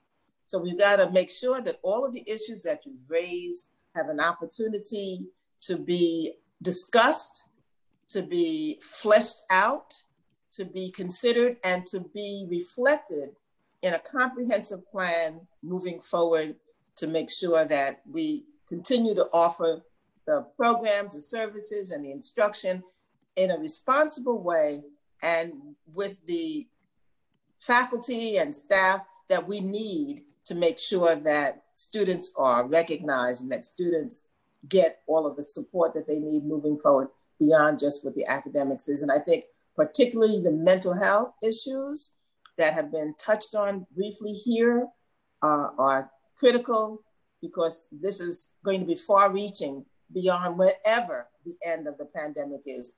It is going to be far-reaching and have those long-standing impact. So I want to thank all of you for your testimony here today.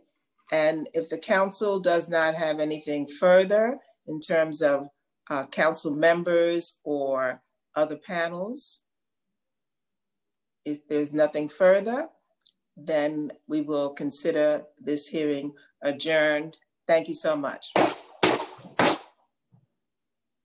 Thank you.